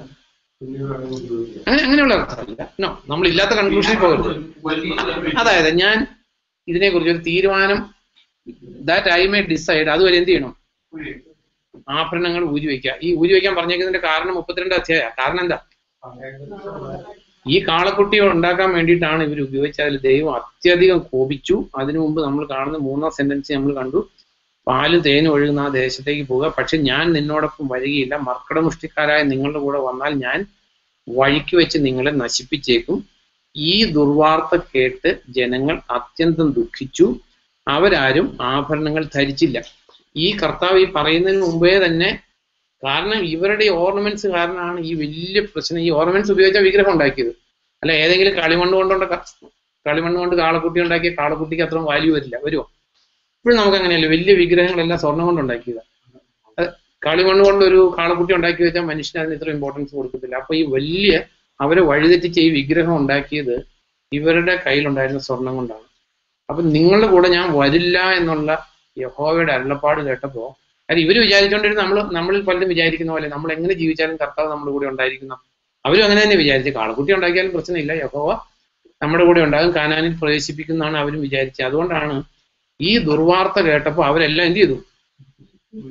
ഈ കർത്താവ് പറയുന്നതിന് മുമ്പേ അവര് ആഭരണം എല്ലാം ഊരി. അങ്ങനെയല്ലേ നമ്മൾ നോക്കി. ഈ ദുർവാർത്ത കേട്ട് ജനങ്ങൾ അത്യന്തം ദുഃഖിച്ചു. അവരാരും ആഭരണങ്ങൾ ധരിച്ചില്ല. അതിനുശേഷം കർത്താവ് പറയുന്നേ, അതായത് നിങ്ങൾ മർക്കടമുഷ്ടിക്കാരാണ്. ഒരു നിമിഷം ഞാൻ നിന്നോടൊപ്പം വന്നാൽ നിന്നെ സംഹരിച്ചു കളയും. അതുകൊണ്ട് തൽക്കാലം നിന്റെ ആഭരണങ്ങൾ ഊരി വെക്കുക. അവിടെ പറയുന്ന ഇംഗ്ലീഷിൽ വായിച്ചപ്പോ, U remove the ornaments that I may decide what to do. അപ്പൊ അതിനകത്ത് ഒരു ടെമ്പററി ഒരു നേച്ചർ ഉണ്ടാ പറയുന്നതിൽ, അല്ലേ?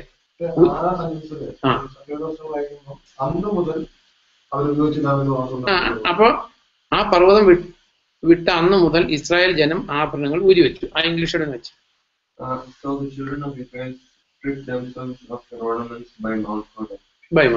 അപ്പൊ ആ മൗണ്ട് ഹോറേബ് തുടങ്ങി അവർ ആഭരണം ഉപയോഗിച്ചില്ല. അപ്പൊ ഇവര് ഈ പിന്നീടുള്ള കാലം, ഈ പറഞ്ഞേക്കുന്ന കാലം അല്ല, അങ്ങനെയല്ല. ആ ഉദ്ദേശിച്ചേക്കുന്ന കാലം അവരുടെ ഏത് കാലത്തെ കുറിച്ച് അവിടെ പ്രതിപാദിച്ചിരിക്കുന്നത്? അവരുടെ മരുഭൂ യാത്രയാ. അല്ല, നമുക്ക് അങ്ങനെ എടുക്കാം. എന്നിട്ട് പിന്നീടുള്ള സ്ഥലം നോക്കാം. ഞാൻ ഇതിനോടെ ഒന്ന് വായിക്കട്ടെ. എക്സോഡസ് 33.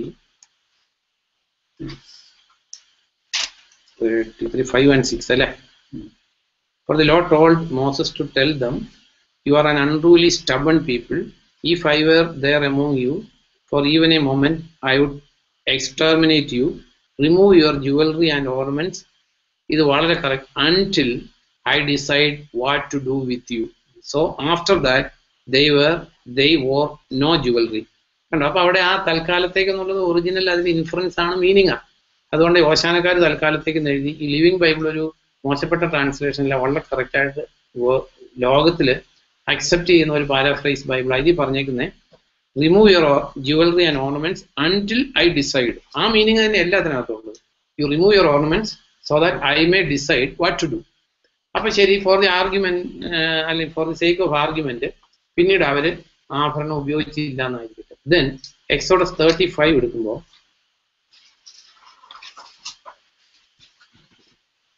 35 ഈ സമാഗമന കൂടാരത്തിന് വേണ്ടിയിട്ട് മോശ കളക്ഷൻ എടുക്കുക. 35 4 തുടങ്ങി വായിക്കുമ്പോൾ മോശ പിന്നെയും ഇസ്രായേൽ ജനസമൂഹത്തോട് പറഞ്ഞു, കർത്താവിന്റെ കൽപ്പന ഇതാണ്, നിങ്ങളുടെ ഇടയിൽ നിന്ന് കർത്താവിന് ഒരു വഴിപാട് എടുക്കുക.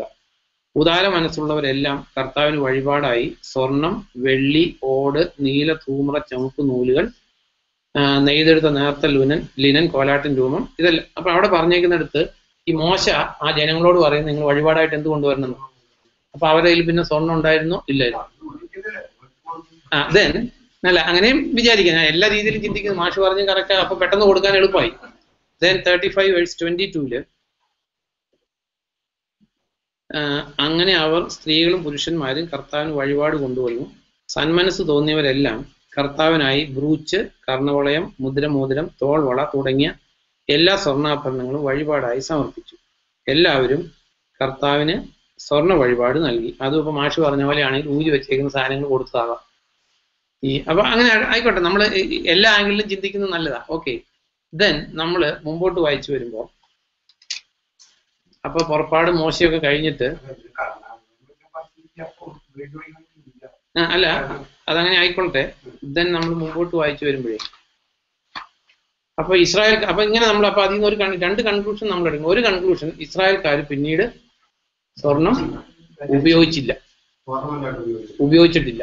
കാരണം ദൈവം അങ്ങനെ, ദൈവം കൽപ്പിച്ചാലേ, അല്ലെ ഇപ്പൊ അവർ ഉപയോഗിച്ചാലും ഉപയോഗിച്ചില്ലെങ്കിലും ദൈവം കൽപ്പിച്ചതാണേലേ നമ്മളെ സംബന്ധിച്ച് അതിന് പ്രസക്തിയുള്ളൂ, അല്ലേ? ഇസ്രായേൽക്കാർ ചെയ്ത് എല്ലാ പ്രാക്ടീസും ചെയ്യാൻ നമ്മൾ ഒബ്ലിഗേറ്റഡ് അല്ല. അപ്പൊ ഇതില് അപ്പൊ നമ്മൾ മുമ്പോട്ട് വായിച്ചു വരുമ്പോ 2 ഭക്തരായിട്ടുള്ള മനുഷ്യന്റെ കാര്യം വരും. കാരണം ഇസ്രായേൽക്കാർക്ക് ഇപ്പം ദാവീദിനെ എടുക്കുമ്പോൾ, ദാനിയേലിനെ എടുക്കുമ്പോൾ, ദാനിയേല് ഇസ്രായേലിന്റെ പ്രമാണങ്ങളെ കാത്തു സൂക്ഷിക്കാൻ വേണ്ടിയിട്ട് എന്ത് ചെയ്ത ആളാ? സിംഹക്കുഴിയിലോട്ട് എറിയപ്പെടാൻ വില്ലിങ് ആയ ആള്, മരണത്തിന് തയ്യാറായ ആളാ. ദെൻ ദാനിയേൽ 5 verse 29 എടുക്കുമ്പോൾ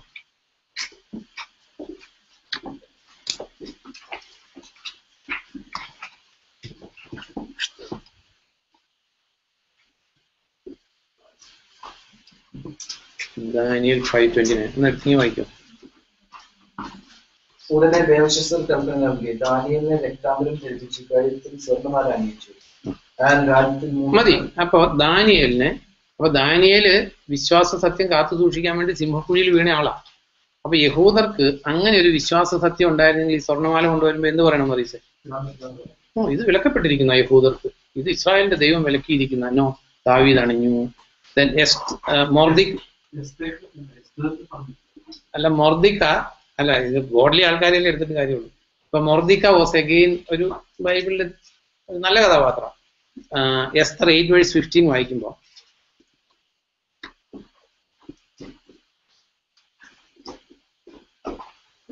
മൊർദെഖായി നീല നിറവും വെള്ള നിറവുമുള്ള വസ്ത്രങ്ങളും വലിയ കനക കിരീടവും നേരത്തെ തുണികൊണ്ടുള്ള ധൂമ്രവും സ്വർണ്ണമായ മേലങ്കിയും ധരിച്ച് രാജസന്നിധി. അതെ. അപ്പോ മൊർദെഖായുടെ തലയില് ഗോൾഡ് ക്രോൺ, സ്വർണം കൊണ്ടുള്ള കിരീടം വെച്ചു. അപ്പൊ മോശയും അവർക്ക് മൊർദെഖായി അവർക്ക് വിലക്കപ്പെട്ടിരുന്നായിരുന്നെങ്കിൽ എന്ത് പറയണം? സ്വർണം ഇട്ടിട്ടുള്ള ഒരു പരിപാടിയില്ല. ഇപ്പൊ അങ്ങനെ പറയുന്ന ആൾക്കാരില്ല. സ്വർണം ഒഴിച്ച് എന്ത് പരിപാടി വേണേലും നമുക്ക് ചെയ്യാം. അപ്പൊ മൊർദെഖായും അത് ധരിച്ചു. അപ്പൊ ഇതിനകത്ത് ദെൻ ദൈവത്തിന്റെ ചില ആട്രിബ്യൂട്ട്സ്, അല്ലെ ദൈവത്തിന്റെ ചില ക്യാരക്ടേഴ്സ്, ദൈവത്തിന് പ്രീതികരമായിട്ടുള്ള കാര്യങ്ങളെ നിയമം എന്ന് പറയുമ്പോൾ നിയമപുസ്തകങ്ങളല്ല, ഓൾഡ് ടെസ്റ്റാമെന്റിൽ എക്സ്പ്രസ് ചെയ്തിരിക്കുന്ന സ്ഥലങ്ങൾ എടുക്കുമ്പോൾ നമുക്ക് യേശയ പ്രവചനം ഐസയ 61 എടുക്കുമ്പോൾ നമ്മൾ അറിയേണ്ട ഒരു ജനറൽ കാര്യം, ദൈവത്തെ കുറിച്ച് അറിയേണ്ടത് ചീത്തയായിട്ടുള്ള ഒരു കാര്യം എടുത്ത് ദൈവം ഒരു നല്ല ലെസൺ പഠിപ്പിക്കുമോ? ഒരിക്കലും പഠിപ്പിക്കത്തില്ല. നെവർ. 61:10 വായിക്കുമ്പോൾ ഐസയ 61:10 വായിച്ചു. എന്റെ ആത്മാവിന്റെ ദൈവത്തിൽ ആഹ്ലാദിച്ചു ചുമക്കും. കാരണം മണവാളൻ ശിരോമാല്യം അണിയുന്നത് പോലെയും മണവാട്ടി ആഭരണങ്ങൾ അണിയുന്നത് പോലെയും അവർ രക്ഷയുടെ ഉടയാടം. അതെ, രക്ഷയുടെ ഉടയാട ദൈവം ഉടുപ്പിക്കുന്നതിനെ യേശയ പ്രവചനത്തില് ദൈവത്തിന്റെ തന്നെ ഇവിടെ പരിശുദ്ധാത്മാവിന്റെ വേർഡില് അത് എഴുതിയിരിക്കുന്നത്, അതിനെ കമ്പയർ ചെയ്തിരിക്കുന്നത് മണവാളൻ ആഭരണങ്ങൾ അണിയുന്നത് പോലെ. അതെ, മണവാളൻ മണവാട്ടി ആഭരണങ്ങൾ അണിയുന്നത് പോലെയും അവൻ എന്നെ രക്ഷയുടെ ഉടയാടകൾ ഉടുപ്പിച്ചിരിക്കുന്നു. അതായത് രക്ഷയാണ് നമ്മുടെ ജീവിതത്തിൽ ഏറ്റവും പ്രധാനപ്പെട്ട കാര്യം. രക്ഷയെ ഈ കമ്പയർ ചെയ്തേക്കുന്നത്, കാരണം നമ്മൾ അറിയേണ്ടത് അവിടെ ഇട്ടേക്കുന്ന കാര്യങ്ങളല്ല, പക്ഷെ ഇസ്രായേലിൽ ഉണ്ടായിരുന്ന ആ പ്രാക്ടീസുകൾ സൈറ്റ് ചെയ്തുകൊണ്ടാണ് ദൈവം നമുക്ക് വേണ്ടി ചെയ്യുന്ന ഗ്രേറ്റ് കാര്യങ്ങളെ അവിടെ ഡെപ്പിക്റ്റ് ചെയ്തിരിക്കുന്നത്. അങ്ങനെ നമ്മൾ എടുക്കണ്ടേ.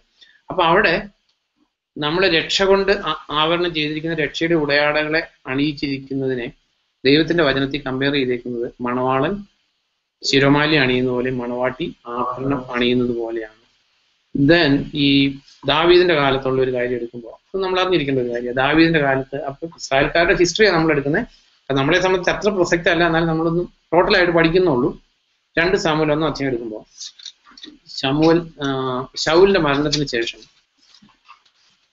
2 സാമുവേൽ ചാപ്റ്റർ 1, 2 സാമുവേൽ ചാപ്റ്റർ 1 ഈ ശൗലിന്റെ മരണത്തിന് ശേഷം ദാവീദിന്റെ ഒരു വിലാപഗീതം, അതില് ഇവിടെ വായിക്കണ്ട, 26 വായിക്കുമ്പോൾ 1:26 വായിക്കുമ്പോൾ, യോനാഥാനെ സഹോദര, നിന്നെ ചൊല്ലി ഞാൻ വേദനിക്കുന്നു. നീ എനിക്ക് ഏറെ പ്രിയങ്കരനായിരുന്നു. എന്നോടൊപ്പം നിന്റെ സ്നേഹം സ്ത്രീകളുടെ പ്രേമത്തെ അതിശയിക്കുന്ന തരത്തിൽ വിസ്മയകരമായിരുന്നല്ലോ. അല്ല, 24.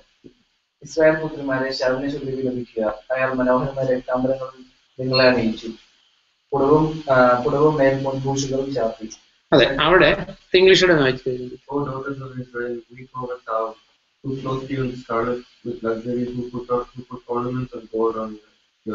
കണ്ടോ, ശൗലിനെ കുറിച്ച് പറഞ്ഞേക്കാണ്, who puttu ornaments of gold on your അപ്പയറൽ. അപ്പോ ഇസ്രായേൽക്കാരുടെ ഇടയില് ഇപ്പൊ നമ്മൾ ചിന്തിച്ചത് എക്സോഡസ് 33 കണ്ടു, പിന്നീട് അവർ സ്വർണം ഉപയോഗിച്ചില്ല എന്നുള്ളതിനെ സബ്സ്റ്റാൻഷിയേറ്റ് ചെയ്യുന്ന കാര്യങ്ങളൊന്നും പിന്നീട് ബൈബിളിലില്ല. ഉണ്ടെങ്കിൽ കാരണം നമ്മളെ സംബന്ധിച്ച് നമ്മൾ V ട്രംബിൾ at the word of God. നമ്മൾ ദൈവത്തിന്റെ വചനത്തിന് മുമ്പിൽ വിറയ്ക്കുന്നവരാണ്. ദൈവം ഒരു കാര്യം വിലക്കിയാൽ വിലക്കപ്പെട്ടിരിക്കും. അത് നമ്മൾ വിലക്കിയിരിക്കുന്നു എന്ന് പറയാനും പഠിപ്പിക്കാനും നമ്മൾ എല്ലാവരും ബാധ്യസ്ഥരാ, അനുസരിക്കാനും ബാധ്യസ്ഥരാ. ബൈബിൾ വിലക്കിയിരിക്കുന്ന ഒരു കാര്യമാണെങ്കിൽ നമുക്കത് ബുദ്ധിമുട്ടാണെന്ന് പറഞ്ഞ് അനുസരിക്കാതിരിക്കുന്നതിനകത്ത് ഒരു ലോജിക്കും ഇല്ല. ദൈവത്തിന്റെ മുമ്പിൽ നമ്മൾ കണക്ക് കൊടുത്തേ പറ്റൂ. അപ്പോൾ ശൗലിന്റെ കാലത്ത്, ദാവീദിന്റെ കാലത്ത് ഒക്കെ ഇസ്രായേലിലെ പുത്രിമാര് ദൈവർ വിത്ത് ഓർണമെന്റ്സ്. ദെൻ ജെറമിയ ചാപ്റ്റർ 2 എടുക്കുമ്പോൾ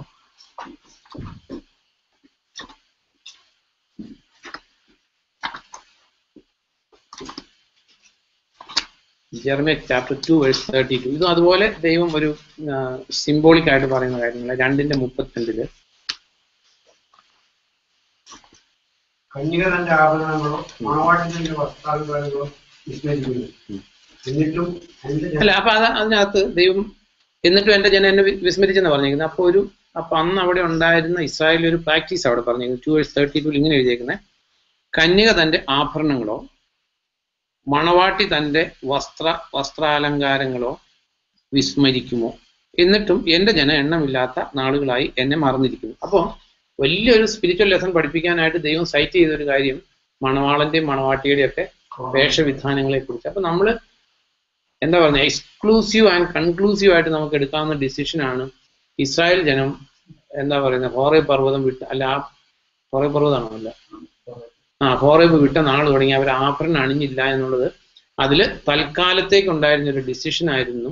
ടിൽ ഗോഡ് ഫർദർ കാര്യങ്ങൾ റിവീൽ ചെയ്യുന്നിടം വരെ ഉണ്ടായിരുന്ന മാത്രമായിട്ട് ഉണ്ടായിരുന്ന ഒരു ഡിസിഷൻ ആണെന്നുള്ളത് 100% ആക്യുറേറ്റ് ആയിട്ടുള്ള ഒരു ബൈബിൾ സ്റ്റഡി. അതിന് അബ്സല്യൂട്ട്ലി നോ ഡൗട്ട്. കാരണം നമ്മൾ ദൈവത്തോട് കണക്ക് പറയേണ്ടവരാ. ദെൻ ദൈവം ഇസ്രായേലിനെ അണിയിച്ചൊരുക്കിയതിനെ കുറിച്ച് പറയുന്ന ഒരു സ്ഥലം എസേക്കിയൽ 16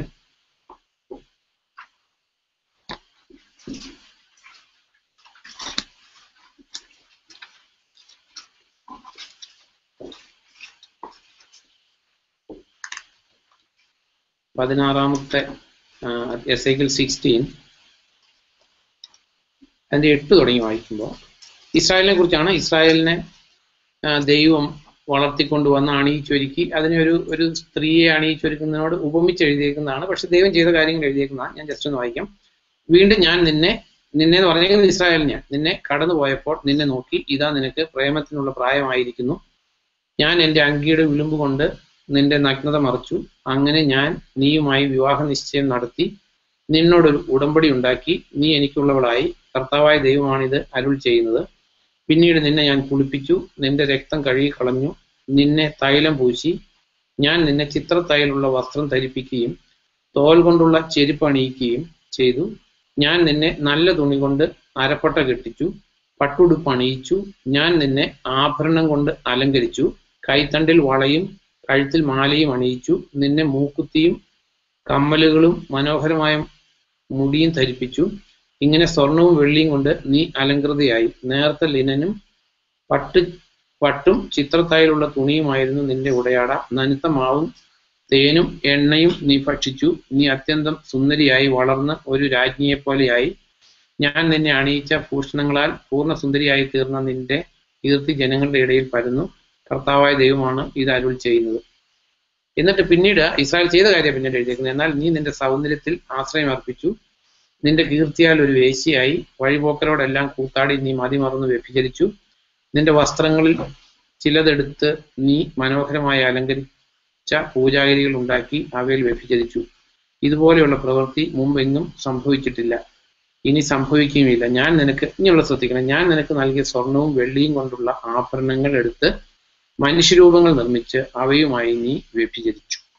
അപ്പോൾ ഇസ്രായേലിനെ ദൈവം അണിയിച്ചൊരുക്കിയ മെത്തേഡ്സ് എഴുതിയേക്കുന്നിടത്തെല്ലാം ആഭരണങ്ങളും ഇതെല്ലാം കൊണ്ട് ദൈവം അലങ്കരിച്ചു. പക്ഷെ ആഭരണം അവരെന്തിനു വേണ്ടി ഉപയോഗിച്ചു? അത് നമുക്കറിയാവുന്ന കാര്യമാണ്. പിന്നീട് അവർ വിഗ്രഹങ്ങൾക്കായിട്ട് ഉപയോഗിച്ചു. പിന്നീട് ഓൾഡ് ടെസ്റ്റമെന്റിൽ ത്രൂ ഔട്ട് പല സ്ഥലത്തും ഉണ്ട്. നമുക്കിപ്പം പ്രോവേർബ്സ് 1 എടുത്താൽ അറിയാം. പ്രോവേർബ്സ് 1 വേഴ്സ് 8 and 9 എടുക്കുമ്പോൾ മീൻസ് 1-2 സ്ഥലം കൂടെ പെട്ടെന്ന് ജസ്റ്റ് ഒന്ന് നോക്കിയോ. പ്രോവേർബ്സ് 1 വേഴ്സ്, എന്നിട്ട് നമുക്ക് ന്യൂ ടെസ്റ്റമെന്റിലെ കാര്യം നോക്കണം. 8 and 9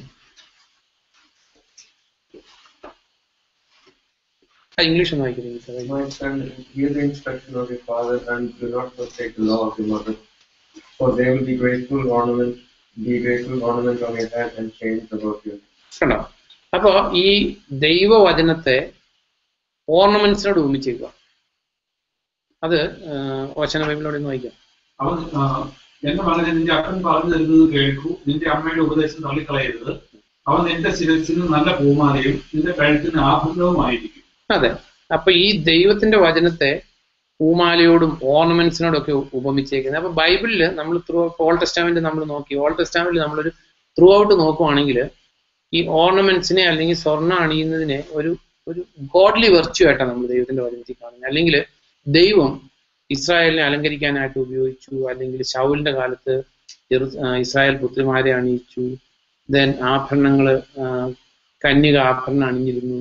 അല്ലെങ്കിൽ സാൽവേഷനെ ഉപമിച്ചപ്പോൾ ആഭരണത്തോട് ഉപമിച്ചു. അപ്പൊ ബൈബിളില് പൊന്നണിയുന്നതും ആഭരണം അണിയുന്നതിനെയും ഒരു പോസിറ്റീവ് ആട്രിബ്യൂട്ട് ആയിട്ടാണ് നമ്മൾ ബൈബിളിൽ കാണുന്നത്. പോസിറ്റീവ് ആയിട്ട്. കാരണം ശൗല് ഇസ്രായേൽ പുത്രിമാരെ അണിയിച്ചു, കന്യക അങ്ങനെ അണിഞ്ഞൊരുങ്ങുന്നു. ആലങ്കാരികമായിട്ട് ചീത്ത കാര്യം എടുത്ത് നമ്മളൊരു ഈവിളിനെ എടുത്തിട്ട് ഒരു നല്ല കാര്യം പഠിപ്പിക്കില്ല. അതാ അതിനകത്തുള്ള പ്രിൻസിപ്പിൾ. അല്ലാതെ ആഭരണം, അതായത് അവരുടെ ഇടയിൽ ഉണ്ടായിരുന്ന ഒരു നല്ല കാര്യം എടുത്തിട്ട് ഒരു നല്ല മോറൽ പഠിപ്പിക്കാൻ പറ്റും, ഒരു ചീത്ത കാര്യം എടുത്തിട്ട് പഠിപ്പിക്കാൻ പറ്റുമോ? അങ്ങനെ ഒത്തിരി പഴഞ്ചൊല്ലികൾ നമ്മുടെ ഇടയിലുണ്ട്. പറയാൻ കൊള്ളാത്ത ഒത്തിരി പഴഞ്ചൊല്ലികളുണ്ട്, അത് പറയുന്നില്ല. കാരണം ചീത്ത കാര്യങ്ങളെടുത്ത് ചീത്ത പഠിപ്പിക്കുന്ന കാര്യങ്ങളുണ്ട്, അത് നമുക്ക് പറയാൻ പറ്റുന്നല്ല. ഒത്തിരി ഈവിൾ ടീച്ചിങ്സ് ഉണ്ട് നമ്മുടെ കൾച്ചറിലും എല്ലാം ഉണ്ട്. അറ്റ് ദി സെയിം ടൈം ഇതെല്ലാം സിംബോളിക്ക. ഇപ്പോൾ സാൽവേഷൻ എന്തിനോട് ഉപമിച്ചേക്കുന്നത്? 61:10 പറഞ്ഞിരിക്കുകയാണ്. അതായത് മണവാട്ടി ആഭരണം അണിയുന്നത് പോലെ ഞാൻ. അപ്പൊ ആ മണവാട്ടിയെ സംബന്ധിച്ച് ആഭരണം അണിയുന്നത് നമ്മളെ സംബന്ധിച്ച് ഏറ്റവും പ്രധാനപ്പെട്ട കാര്യം. അതുപോലെ ഏറ്റവും പ്രധാനപ്പെട്ട ഒരു കാര്യമാണ് നമ്മളെ സംബന്ധിച്ച് ദി റോബ് ഓഫ് സാൽവേഷൻ. അപ്പോൾ ഓൾഡ് ടെസ്റ്റാമെന്റിൽ, ഇപ്പൊ നമ്മൾ ഓൾഡ് ടെസ്റ്റാമെന്റിൽ ഇത്തരം കാര്യങ്ങൾ നോക്കി. ഇനിയും ഒന്ന് വായിച്ചു, ഒന്ന് വായിച്ചു മാഷ്.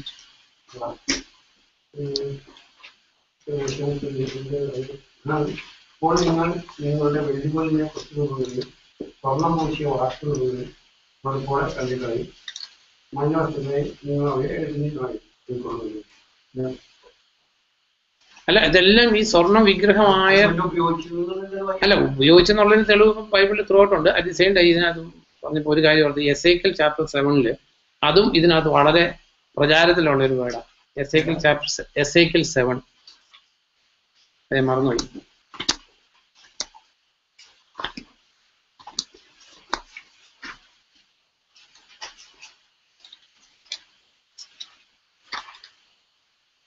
എസേക്കിയൽ 7 അത് 14 തുടങ്ങിയാൽ വായിക്കാം. അവർ കാഹളം മുഴക്കി എല്ലാം ഒരുക്കി നിർത്തിയിരിക്കുന്നു. പക്ഷേ ഇത് ഇസ്രായേൽക്കാര് ബാക്ക് സ്ലൈഡ് ചെയ്തപ്പോൾ, അല്ലെങ്കിൽ ഇസ്രായേൽക്കാര് തിന്മയിലോട്ട് പോയപ്പോൾ ദൈവം ഇസ്രായേൽക്കാരോട് സംസാരിക്കുന്ന കാര്യങ്ങളാണ്. പക്ഷേ അവരുടെ സമൂഹം മുഴുവൻ്റെയും മേൽ എൻ്റെ ക്രോധം പതിച്ചിരിക്കയാൽ ആരും യുദ്ധത്തിന് പോകുന്നില്ല. പുറമെ വാൾ, അകമേ മഹാമാരിയും ക്ഷാമവും. വയലിലുള്ളവൻ വാളേറ്റു മരിക്കുന്നു, നഗരത്തിലുള്ളവനെ ക്ഷാമവും മഹാമാരിയും വിഴുങ്ങുന്നു. അവരിൽ ചിലർ രക്ഷപ്പെട്ട് വിലപിക്കുന്ന മാടപ്രാവുകളെ പോലെ പർവ്വതങ്ങളിലേക്ക് പോയാൽ അവിടെ ഓരോരുത്തരുടെയും അവരുടെ അപരാധത്തെ മുൻനിർത്തി ഞാൻ വധിക്കും. അവരുടെ കൈകൾ ദുർബലമായി തൂങ്ങിക്കിടക്കും, അവരുടെ കാൽമുട്ടുകളിലൂടെ മൂത്രം ഒഴുകും. അവർ ചാക്കുടുക്കും, ഭീതി അവരെ മൂടും. മുഖങ്ങളിലെല്ലാം ലജ്ജയായിരിക്കും, തലകളെല്ലാം മുണ്ടനം ചെയ്തിരിക്കും. അവർ തങ്ങളുടെ വെള്ളി തെരുവുകളിൽ എറിയും, അവരുടെ സ്വർണം ഒരു അശുദ്ധ വസ്തു പോലെ ആകും. കർത്താവിന്റെ ക്രോധ ദിനത്തിൽ അവരെ രക്ഷിക്കാൻ അവരുടെ വെള്ളിക്കും സ്വർണത്തിനും കഴിയുകയില്ല. അവ കൊണ്ട് വിശപ്പടക്കാനോ വയറു നിറയ്ക്കാനോ അവർക്ക് കഴിയുകയില്ല. അവയാണ് അവരെ അപരാധത്തിലേക്ക് ഇടറി വീഴിച്ചത്. അവർ തങ്ങളുടെ മനോഹരമായ ആഭരണങ്ങൾ കൊണ്ട് പൊങ്ങച്ചം കാട്ടി, അവ കൊണ്ട് അവർ തങ്ങളുടെ മ്ലേച്ഛ വിഗ്രഹങ്ങളും നിന്യ വസ്തുക്കളും നിർമ്മിച്ചു. അതുകൊണ്ട് അവർക്ക് ഞാൻ അത് ശുദ്ധിയില്ലാത്ത വസ്തു ആക്കും. അപ്പൊ ഇതിൽ എഴുതിയേക്കുന്നത്, ഇത് സത്യവേദോസ്തവത്തിൽ എഴുതിയേക്കുന്നത് ആയിരിക്കും പലർക്കും അറിയാവുന്ന. കേട്ട് ഞാൻ വായിക്കാം. എസേക്കിയൽ ചാപ്റ്റർ 7 അപ്പൊ ഇവിടെ അത് എപ്പോഴാണ് തിന്മയായി ഭവിച്ചെന്നത് അതിന്റെ 20ാം സെന്റൻസ് ഒന്നുകൂടെ വായിച്ചു നോക്കി. ഞാൻ ഇതെടുക്കുമ്പോഴത്തേക്ക് 20ാം സെന്റൻസിൽ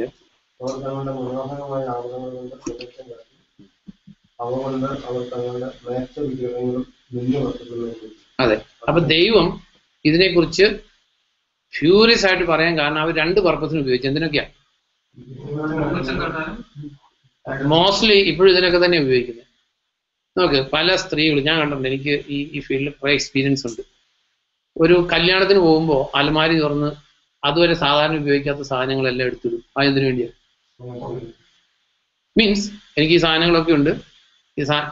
ഇത് ലോകത്തിലെ സ്ത്രീകളെ സംബന്ധിച്ച് എല്ലാം കൂട്ടും, ഒരു പ്രോബ്ലം ഇല്ല. പക്ഷെ ഒരു ക്രിസ്തീയ സ്ത്രീ, കർത്താവിനെ അറിഞ്ഞൊരു സ്ത്രീ ഇത് ചെയ്യുമ്പോൾ ഇത്തിരി ഒരു സ്പെല്ലിംഗ് മിസ്റ്റേക്ക് ഉണ്ട്.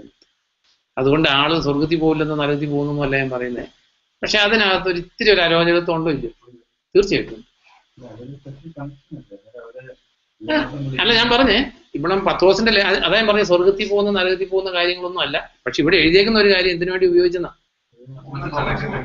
ഇനിയിപ്പോ ഞാൻ പറഞ്ഞല്ലോ, ഇതിപ്പോ എല്ലാ ഹൃദയത്തിന്റെ ആറ്റിറ്റ്യൂഡ് മാത്രമേ ദൈവം നോക്കുന്നുള്ളൂ. അപ്പോ എന്റെ ചേട്ടത്തി അനീതിയും ഒക്കെ ഇട്ടുകൊണ്ട് വരുമ്പോ അതിനേക്കാൾ ഒട്ടും ഞാൻ മോശക്കാരിയാകാൻ പാടില്ല. അതേ പറഞ്ഞേ. അല്ലപ്പോ അത് വിശ്വാസം ഇതായിട്ട് കൂട്ടിക്കുഴച്ചതാണ് നമ്മൾ ഇത് ചിന്തിക്കാൻ കാരണം. അതാണ് ഇതിനകത്ത് പ്രശ്നം. ഇത് വിശ്വാസമായിട്ട് ഇതിനൊരു ബന്ധമില്ല എന്നുള്ള കാര്യം നമ്മൾ ചിന്തിക്കുന്നതിന്റെ ബേസിക്. അപ്പൊ ഇതിനകത്ത് അല്ല, ഇപ്പൊ ആൾക്കാർ ചെയ്യുന്ന കാര്യമൊന്നും അല്ല, നമ്മൾ ചെയ്യുന്ന കാര്യമല്ല. ഇതിനകത്ത് ദൈവം കുറ്റം വിധിച്ച കാര്യം ഞാൻ പറഞ്ഞു. ദൈവം ഇവിടെ പറഞ്ഞ 2 കാര്യം. ഒന്ന്, ഇത് പൊങ്ങച്ചം കാണിക്കാൻ ഉപയോഗിച്ചു, വിഗ്രഹം ഉണ്ടാക്കാൻ ഉപയോഗിച്ചു. അപ്പൊ നമ്മൾ ചെയ്യേണ്ട കാര്യം ഇത് പൊങ്ങച്ചം കാണിക്കാൻ ഉപയോഗിക്കാൻ പാടില്ല. 2, വിഗ്രഹം ഉണ്ടാക്കാൻ എന്ന് പറഞ്ഞാൽ നമ്മൾ ലിറ്ററൽ വിഗ്രഹത്തിന് വേണ്ടി ഉപയോഗിക്കാറില്ല. കാരണം ഇപ്പൊ നമ്മളാരും വിഗ്രഹം ഉണ്ടാക്കാൻ എന്താ പറയുന്നത്, മലയാറ്റൂർ മുത്തപ്പനെ ഉണ്ടാക്കാനോ അല്ലെങ്കിൽ യേശു ക്രിസ്തുവിനെ ഉണ്ടാക്കാനായിട്ട് ഉപയോഗിക്കത്തില്ല. But it can become an Idol. കാരണം അതിനോടുള്ള സ്നേഹമാണ് അതിനെ ഐഡലും അല്ലാതുമാക്കി തീർക്കുന്നത്. നമ്മൾ ചിന്തിക്കാറുള്ള പോലെ ഇതെല്ലാം തൊലിപ്പുറത്ത് തന്നെയാണ് നമ്മൾ വെച്ചിരിക്കുന്നതെങ്കിൽ ഇത് ഒരിക്കലും സിന്നാകത്തില്ല. ഇത് ഹൃദയത്തിലോട്ട് കയറിയിട്ടുണ്ടെങ്കിൽ സിന്നാവും നാച്ചുറലി. അതിനിപ്പോൾ ആർക്കും സ്റ്റോപ്പ് ചെയ്യാൻ പറ്റത്തില്ല. അതാണ് ഞാൻ ആദ്യം പറഞ്ഞത്. സ്വർണ്ണം ഇടുന്നതിനെ സപ്പോർട്ട് ചെയ്യാനോ അല്ലെങ്കിൽ സ്വർണ്ണം ഇടാതിരിക്കുന്നതിനെ അനുകൂലിക്കാനോ ആയിട്ടല്ല നമ്മൾ പഠിക്കുന്നത്. What Bible teachers. ഡിസിഷൻ എടുക്കേണ്ടത് അവനാണ്. ദെൻ അപ്പൊ ഇതിനകത്ത് എഴുതിയിരിക്കുന്നത് ഈ സത്യവദോസ്തത്തിൽ എന്നുള്ള വേർഡ്, കാരണം ഞാൻ പണ്ടേ കേട്ടിട്ടുണ്ട്, അതുകൊണ്ട് ആ വേർഡ് ഒന്ന് വായിക്കുന്നത്. 19ാം സെന്റൻസിൽ അവർ തങ്ങളുടെ വെള്ളി വീഥികളിൽ എറിഞ്ഞു കളയും, പൊന്ന് അവർക്ക് മലമായി തോന്നും, അവരുടെ വെള്ളിക്കും പൊന്നിനും യഹോവയുടെ കോപ ദിവസത്തിൽ അവരെ വിടുവിക്കാൻ കഴിയില്ല. അപ്പൊ ഇങ്ങനെ പെട്ടെന്ന് ആൾക്കാർ പറയാണ് സ്വർണ്ണമൊക്കെ മല എന്ന് ബൈബിളിൽ എഴുതിയിട്ടുണ്ട്, ഇത്ര കേൾക്കുന്നുള്ളൂ. ഈ കാള വെറ്റു കയറെടുത്തു എന്ന് പറയുമ്പോഴത്തേക്കും കയറെടുക്കുന്ന അത് പല കാര്യങ്ങളുണ്ട്. ഒന്ന്, ഈ പെണ്ണുങ്ങളെയാണല്ലോ ഇതിനടുത്ത് ഉപയോഗിക്കുന്നത്. പെണ്ണുങ്ങൾ പൊതുവെ ബലഹീന മനസ്കര, ബൈബിൾ തന്നെ അതിനെ പറഞ്ഞു. ദെൻ രണ്ടാമത്, ദൈവത്തിന്റെ വചനത്തിൽ എഴുതിയിരിക്കുന്നത് പഠിക്കില്ല, തിരുവെഴുത്തുകൾ അറിയായിക കൊണ്ട് നിങ്ങൾക്ക് തെറ്റുപറ്റിയിരിക്കുന്നു. രണ്ട്, ഈ കർത്താവിൽ നല്ല പ്രാഗൽഭ്യമുള്ള പെണ്ണുങ്ങൾ വളരെ കുറവാണ്. അപ്പൊ എന്ത് സംഭവിക്കുന്നു ചോദിച്ചാല്, ഇങ്ങനെ പേടിച്ചിട്ടുകൊണ്ടിരിക്കുന്നത്, ഇതെന്തെങ്കിലും പ്രശ്നം ഉണ്ടാകും, പാമ്പിന്റെ കഴുത്തിൽ ഇട്ടേക്കുന്ന പോലെ മാല ഇട്ടേക്കുന്നത്. അപ്പൊ ഇതെന്തെങ്കിലും പ്രശ്നം ഉണ്ടാകുമെന്ന് ഓർത്തുകൊണ്ടിരിക്കുമ്പോൾ ഞാൻ എൻ്റെ ഒരു ജീവിതാനുഭവങ്ങളോട് പറയാം. എൻ്റെ ഒരു കൂട്ടുകാരന്റെ വീട്ടിൽ പോയി, അതിങ്ങനെ ഈ വിശ്വാസത്തിലോട്ട് വന്നുകൊണ്ടിരിക്കുന്ന ഒരു ടൈമിലാണ്. അപ്പൊ അവിടെ ചെന്നപ്പോൾ ഞാൻ ആദ്യം ചെന്നപ്പോൾ കൂട്ടുകാരന്റെ വൈഫിന്റെ കഴുത്തിൽ മാലയുണ്ട്, പിന്നെ ചെന്നപ്പോൾ ഇല്ല. അപ്പൊ പുള്ളിക്കാരി സാക്ഷ്യം പറയാം, ന്യൂലി ബോൺ ഒരു കൊച്ചുണ്ട്, നമുക്കറിയാം, കുഞ്ഞുങ്ങളെ വളർത്തിയിട്ടുള്ള എല്ലാവർക്കും അറിയാം, പിള്ളേർ വയറ് നിറച്ച് പാല് കുടിച്ച് ഇത്തിരി കൂടുതലായി ഛർദ്ദിക്കും, പാല് ഛർദ്ദിക്കും. അപ്പോ ഈ സ്ത്രീ എന്നോട് പറഞ്ഞ, ഈ കൊച്ചിന് പാല് കൊടുക്കുമ്പോൾ അത് ഒരു തവണ എന്റെ മടിയിലേക്ക് ഛർദ്ദിച്ചു. അപ്പൊ എനിക്ക് മനസ്സിലായി എന്റെ കഴുത്തെ കിടന്ന മാലയാണിത്, കാരണം അന്ന് മാല ഊരി. അപ്പോ പൊതുവെ കർത്താവിൽ പ്രാഗൽഭ്യമുള്ള സ്ത്രീകൾ വളരെ കുറവാണ്. ദൈവവചനത്തിൽ ഇങ്ങനെ ദൈവം ചെയ്യുള്ളൂ. ബലഹീന പാത്രങ്ങളാണ് ബൈബിളിൽ പറഞ്ഞിട്ടുണ്ട്, പക്ഷെ അങ്ങനെ ആകേണ്ടതല്ല. ദൈവവചനത്തെ കുറിച്ച് ഒരു ആക്യുറേറ്റ് ആൻഡ് അതോറിറ്റേറ്റീവ് നോളജ് എല്ലാവർക്കും ഉണ്ടായിരിക്കേണ്ട. വേറൊരാൾ പറഞ്ഞു അങ്ങോട്ട് തോന്നി, കൊച്ചു ഛർദ്ദിച്ച് മാല ഊരാൻ തോന്നി. വേറൊരു സ്ത്രീ പറഞ്ഞ സാക്ഷി ഞാൻ ഓർക്കുക, ശരിക്കും പറഞ്ഞാല് ആ ദൈവത്തിന്റെ വചനം മാല ഊരരുതെന്ന ദൈവം ആ സ്ത്രീയോട് സംസാരിച്ചു, പക്ഷെ അതിന് നേരെ തലതിരിഞ്ഞാൽ മനസ്സിലായി, കാരണം അത് സ്വർണ്ണം ഇടുന്നുണ്ടായിരുന്നു. ഞാൻ പറഞ്ഞില്ലേ, കർത്താവ് പ്രാഗൽഭ്യമുള്ള സ്ത്രീകൾ വളരെ കുറവാണ് ലോകത്തില്. അപ്പോ ആ സ്ത്രീ ആ പെങ്കൊച്ച് വായിച്ചിട്ട് പറഞ്ഞു, പത്രോസിന്റെ ലേഖനം വായിച്ചപ്പോൾ എനിക്ക് മനസ്സിലായി സ്വർണ്ണം ഓടുന്നു. കാരണം നിങ്ങളെ വീണ്ടെടുത്തിരിക്കുന്നത് സ്വർണ്ണം വെള്ളി തുടങ്ങുന്ന ഇങ്ങനെ അഴുകുന്ന വസ്തുക്കളെ കൊണ്ടല്ല, കുഞ്ഞാടിൻ്റെതുപോലെയുള്ള രക്തം കൊണ്ട്. അപ്പൊ എനിക്ക് മനസ്സിലായി സ്വർണ്ണം ഇടുന്നത് ശരിയല്ല. നോക്ക്, പലരുടെയും കൺക്ലൂഷൻസ് പലപ്പോഴും തെറ്റാ. അല്ലെങ്കിൽ ഈ ദൈവം എന്ത് ആ വചനത്തിലൂടെ ഉദ്ദേശിക്കുന്നോ, അവിടെ പത്രോസിന്റെ ലേഖനത്തിൽ പത്രോസ് പറയുന്ന അഴുകുന്ന ഒരു വസ്തുവിനോടാ സ്വർണത്തെ ഉപയോഗിച്ചേക്കുന്നത്, നശ്വരമായിട്ടുള്ളതിനോട്. നശ്വരമല്ലാത്തത് കുഞ്ഞാടിന്റെ രക്തം മാത്രം. അപ്പൊ ഇതിനകത്ത് ഈ എസേക്കിയേൽ 7:19 നമ്മൾ വളരെ ഓർത്തിരിക്കേണ്ടതാണ്. കാരണം അപ്പൊ പറയും സ്വർണ്ണം മല ആണെന്ന് എഴുതിയിട്ടുണ്ടെന്ന്. ഇവിടെ എഴുതിയിരിക്കുന്ന സ്വർണ്ണം നിങ്ങൾക്ക് മലം പോലെ ആകും. എപ്പോഴാണ്? ഇത് പൊങ്ങച്ചം കാണിക്കാനും വിഗ്രഹം ഉണ്ടാക്കാനും. പഴയ നിയമ കോണ്ടെക്സ്റ്റിൽ അവരെല്ലാം വിഗ്രഹാരാധനയിലേക്ക് പോയത് കൊണ്ടാണ് ഈ വിഗ്രഹം എന്ന് തന്നെ എഴുതിയിരിക്കുന്നത്. അപ്പൊ ഈ രണ്ട് പർപ്പസിനാണ് നമ്മുടെ കയ്യിലുള്ളതെങ്കിൽ ദൈവം അതിനെന്നും എതിരായിരിക്കും, absolutely. Then coming to new testament. New ടെസ്റ്റാമെന്റിലെ ടീച്ചിങ്ങിൽ ശരിക്കും പറഞ്ഞാൽ ഇതിനു മുമ്പായിട്ട് നമ്മൾ അറിഞ്ഞിരിക്കേണ്ട ഒരു കാര്യം, ഈ പഴയ നിയമത്തിലെ ടീച്ചിങ് ന്യൂ ടെസ്റ്റാമെന്റിലുള്ള ഒരു വിശ്വാസിയെ സംബന്ധിച്ച് അബ്സല്യൂട്ട്ലി ഇൻഫ്ലുവൻസ് ചെയ്യേണ്ട ഒരാവശ്യമില്ല.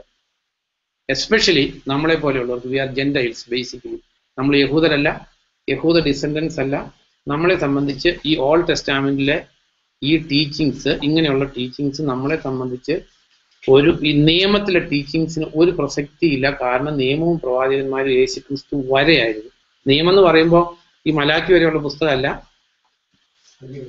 അതിലെ ഉൽപ്പത്തിയിലെ നിയമങ്ങളൊന്നുമില്ല. അതായത് പുറപ്പാട്, ലേവ്യ, സംഖ്യ, ആവർത്തനം. ഇതിനകത്ത് യഹൂദരോട് അനുഷ്ഠിക്കാൻ പറഞ്ഞിരുന്ന, അല്ലെങ്കിൽ മരിച്ചെടുത്ത് പോയിട്ട് വന്നാൽ കുളിച്ചിട്ട് കയറണം, അല്ലെങ്കിൽ ആട്ടിൻ കുഞ്ഞിനെ അമ്മയുടെ പാലിൽ വേവിക്കരുത്, പല്ലി വീണ് ചത്താല് ആ കലം പൊട്ടിച്ച് കളയണം. ഇതൊന്നും നമ്മളെ സംബന്ധിച്ച്, അല്ലെങ്കിൽ ഒരു ക്രിസ്ത്യാനിയെ സംബന്ധിച്ച് അബ്സല്യൂട്ട്ലി നോ റെലവൻസ്.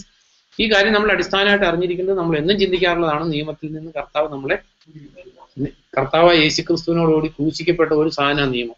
നമ്മൾ വായിക്കുന്ന കൊളോസ്യ ലേഖനത്തില് നിയമത്തിന്റെ സകല നിബന്ധനകളോടും കൂടി കർത്താവ് ക്രൂശിതനായി. നമ്മളെ സംബന്ധിച്ച് കർത്താവായ യേശുക്രിസ്തുവിൽ വിശ്വസിക്കുന്ന ഓരോ വ്യക്തിക്കും നിയമം 100% അനുസരിക്കുമ്പോൾ ഉള്ള നീതി നമുക്ക് കിട്ടിയവരാ. അത് അത് ഞാൻ പറഞ്ഞത്, അതായത് ഈ കർത്താവായ യേശുക്രിസ്തുവിലൂടെയുള്ള വിശ്വാസത്തിലൂടെ യഹൂദരിൽ നിന്ന് കർത്താവിൽ വിശ്വസിച്ച് വന്നാലും ജാതികളിൽ നിന്ന് വിശ്വസിച്ച് വന്നാലും ദൈവത്തിന്റെ മുമ്പിൽ അബ്സല്യൂട്ട്ലി നോ ഡിഫറൻസ്. അത് യഹൂദൻ കർത്താവിൽ വിശ്വസിച്ചാലും ഒരു ജാതിയൻ വിശ്വസിച്ചാലും നിയമം അവനെ സംബന്ധിച്ച് നിയമത്തിന് അവന്റെ മേലൊരു പ്രസക്തി ഇല്ല. അത് നമ്മൾ അറിഞ്ഞിരിക്കേണ്ട ഒരു കാര്യം. എന്നാലും നമ്മൾ ചിന്തിക്കാൻ കാരണം കോണ്ടംപററി ക്രിസ്ത്യാനിറ്റിയാണ്. കോണ്ടംപററി ക്രിസ്ത്യാനിറ്റിയിലുള്ളവർക്ക് പുതിയ നിയമവും പഴയ നിയമവും തമ്മിൽ അതിന്റെ ഡിഫറൻസുകളെ കുറിച്ച് യാതൊരു ബോധവുമില്ല, ടു ബി ഫ്രാങ്ക്. കാരണം പുറപ്പാടിൽ അങ്ങനെ എഴുതിയിട്ടുണ്ടെന്ന് പറയും, മലാക്കിയിൽ ഇങ്ങനെ എഴുതിയിട്ടുണ്ടെന്ന് പറയും. വേറാസ് ഇതിന് ഒരു പുതിയ നിയമ വിശ്വാസിയുടെ മേൽ യാതൊരു റിലവൻസും ഇല്ല. അതിൽ നിന്നുള്ള പ്രിൻസിപ്പിൾസ് ഒക്കെ പഠിച്ച് നമ്മൾ പ്രാവർത്തികമാക്കാൻ നമ്മൾ ബാധ്യസ്ഥര. നമ്മുടെ ഉപകാരത്തിന് വേണ്ടി എഴുതിയിരിക്കുന്നതാണ്. അതിൽ നമുക്ക് ഒത്തിരി ലെസൺസ് ഉണ്ട്. But if you are not able to use it rightly it will destroy us. അത് നമ്മൾ അറിഞ്ഞിരിക്കുന്ന ഒരു കാര്യം. എന്നിട്ട് വേണം നമ്മൾ പുതിയ നിയമത്തിലെ ടീച്ചിങ്ങിനെ കുറിച്ച് ചിന്തിക്കാൻ. പുതിയ നിയമം എടുക്കുമ്പോൾ പുതിയ നിയമത്തിൽ 2 സ്ഥലത്താണ് ഈ സ്വർണ്ണ അണിയുന്നതിനെ കുറിച്ച് എഴുതിയിരിക്കുന്നത്. നമുക്കറിയാവുന്ന സ്ഥലം ഒന്ന് നമ്മൾ ചിന്തിച്ചു, പത്രോസിന്റെ ലേഖനത്തിൽ. അവിടെ വിലയേറിയ വസ്ത്രം എന്ന് എഴുതാത്ത കൂട്ടത്തിലാണ് സ്വർണം എന്ന് എഴുതിയിരിക്കുന്നത്. അതുകൊണ്ട് ഇറ്റ് ഇസ് ടോട്ടലി എക്സ്റ്റേണൽ അല്ല ദൈവം നോക്കുന്നത്, ഇന്റേണൽ ആണെന്നാണ്. ദെൻ ഫസ്റ്റ് തിമോത്തി ചാപ്റ്റർ 2 എടുക്കുമ്പോൾ ഈ ന്യൂ ടെസ്റ്റമെന്റ് പ്രിൻസിപ്പിൾസ് നമ്മൾ ശരിക്കും പഠിച്ചേ പറ്റൂ. അതാണ് നമ്മളെ സംബന്ധിച്ച് പ്രസക്തമായിട്ടുള്ള കാര്യം. ഫസ്റ്റ് തിമോത്തി ചാപ്റ്റർ 2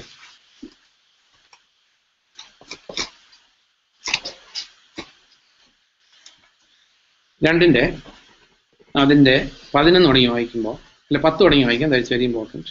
അല്ല 10 അല്ല, 9 തുടങ്ങി. അതുപോലെ തന്നെ സ്ത്രീകൾ വിനയത്തോടും വിവേകത്തോടും കൂടെ ഉചിതമായി വസ്ത്രധാരണം ചെയ്യട്ടെ. അത് കൽപ്പനയാണ്. സ്ത്രീകൾ എങ്ങനെ വസ്ത്രധാരണം ചെയ്യണം? വിനയത്തോടും വിവേകത്തോടും കൂടി. ഈ വിവേകം എന്ന് പറയുന്നത് നോ ബഡി ക്യാൻ എക്സ്പ്ലെയിൻ. അത് ദൈവത്തിന്റെ പരിശുദ്ധാത്മാവിന്റെ ഒരു ഒരു ഗിഫ്റ്റായിട്ട്, ഗിഫ്റ്റിന്റെ കൂട്ടത്തിൽ വിവേകം എന്ന് എഴുതിയിട്ടില്ല, പക്ഷെ ദൈവത്തിന്റെ വിജ്ഞാനത്തിന്റെയും വിവേകത്തിന്റെയും ആത്മാവെന്ന് എഴുതിയിട്ടുണ്ട്, ഇല്ലേ? ഈ സ്ത്രീകളുടെ, കാരണം നമ്മളെല്ലാം ഈ ലോകത്തിലെ ജീവിക്കുന്ന ആരും തിരിച്ചറിവാകാത്തവരും അല്ല, എല്ലാവർക്കും നല്ല ബോധമുള്ളവരും ആയതുകൊണ്ട് ഞാൻ അതിനെക്കുറിച്ച് പറയാം. കാരണം എന്നാൽ പുരുഷന്മാരുടെ വസ്ത്രധാരണത്തെ കുറിച്ച് എഴുതാത്തത് എന്തുകൊണ്ട്? എന്താ പറയുക?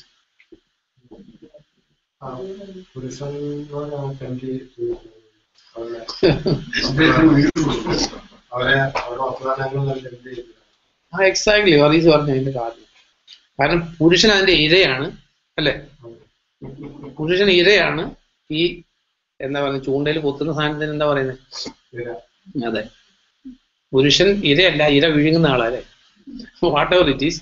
അതുകൊണ്ട് ദൈവത്തിന്റെ വചനത്തിലെ ഒരു one of the most important teaching ആണ് സ്ത്രീകളുടെ വസ്ത്രധാരണത്തെ കുറിച്ച്. ന്യൂ ടെസ്റ്റമെന്റിന് വ്യവസ്ഥാപിതമായിട്ടുള്ള ഒരു ടീച്ചിങ് ഉണ്ട്. ആ ടീച്ചിങ്ങിന് ഒരു വേർഡേ ഉള്ളൂ: വിവേകത്തോടു കൂടി വസ്ത്രധാരണം ചെയ്യും. അതെ, വിനയത്തോടും വിവേകത്തോടും കൂടെ.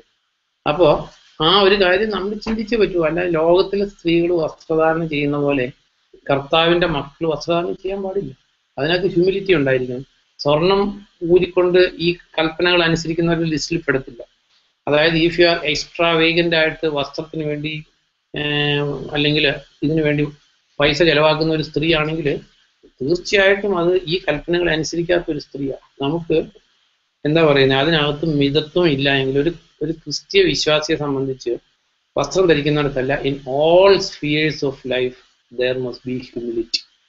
അല്ലെങ്കിൽ ഈ ലോകത്തിലെ കാര്യങ്ങൾക്ക് വേണ്ടി കൂടുതൽ ചെലവഴിക്കുന്ന ഒരാളാകാൻ പാടില്ല ഒരു ക്രിസ്തീയ വിശ്വാസി. അത് ബൈബിളിലൊരു ടീച്ചിങ്.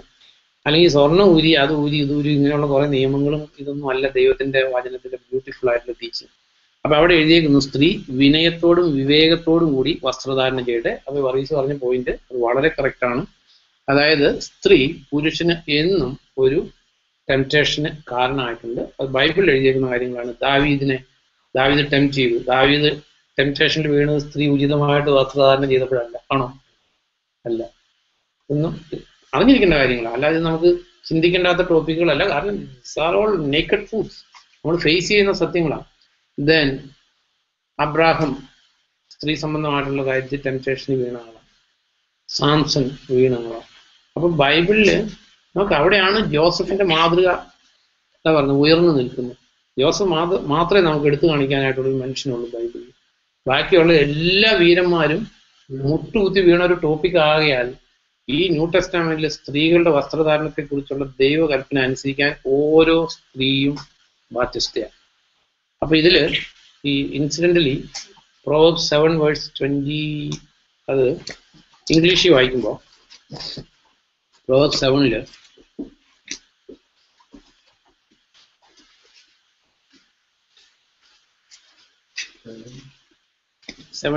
അതിന്റെ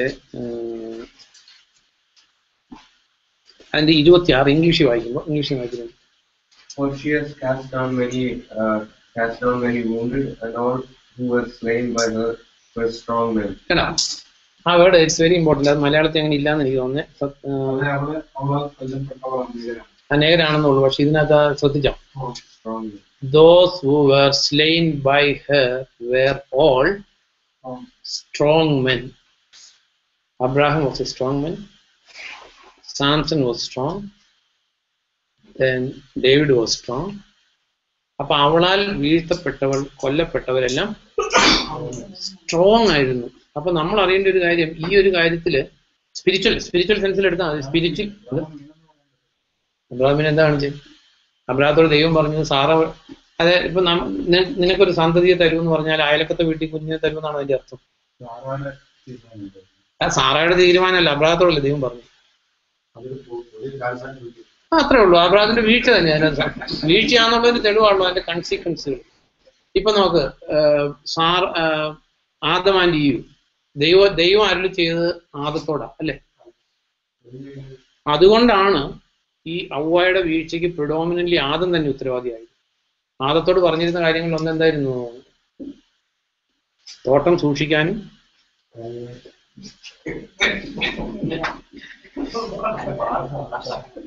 എന്തൊക്കെയായിരുന്നു പറയേ?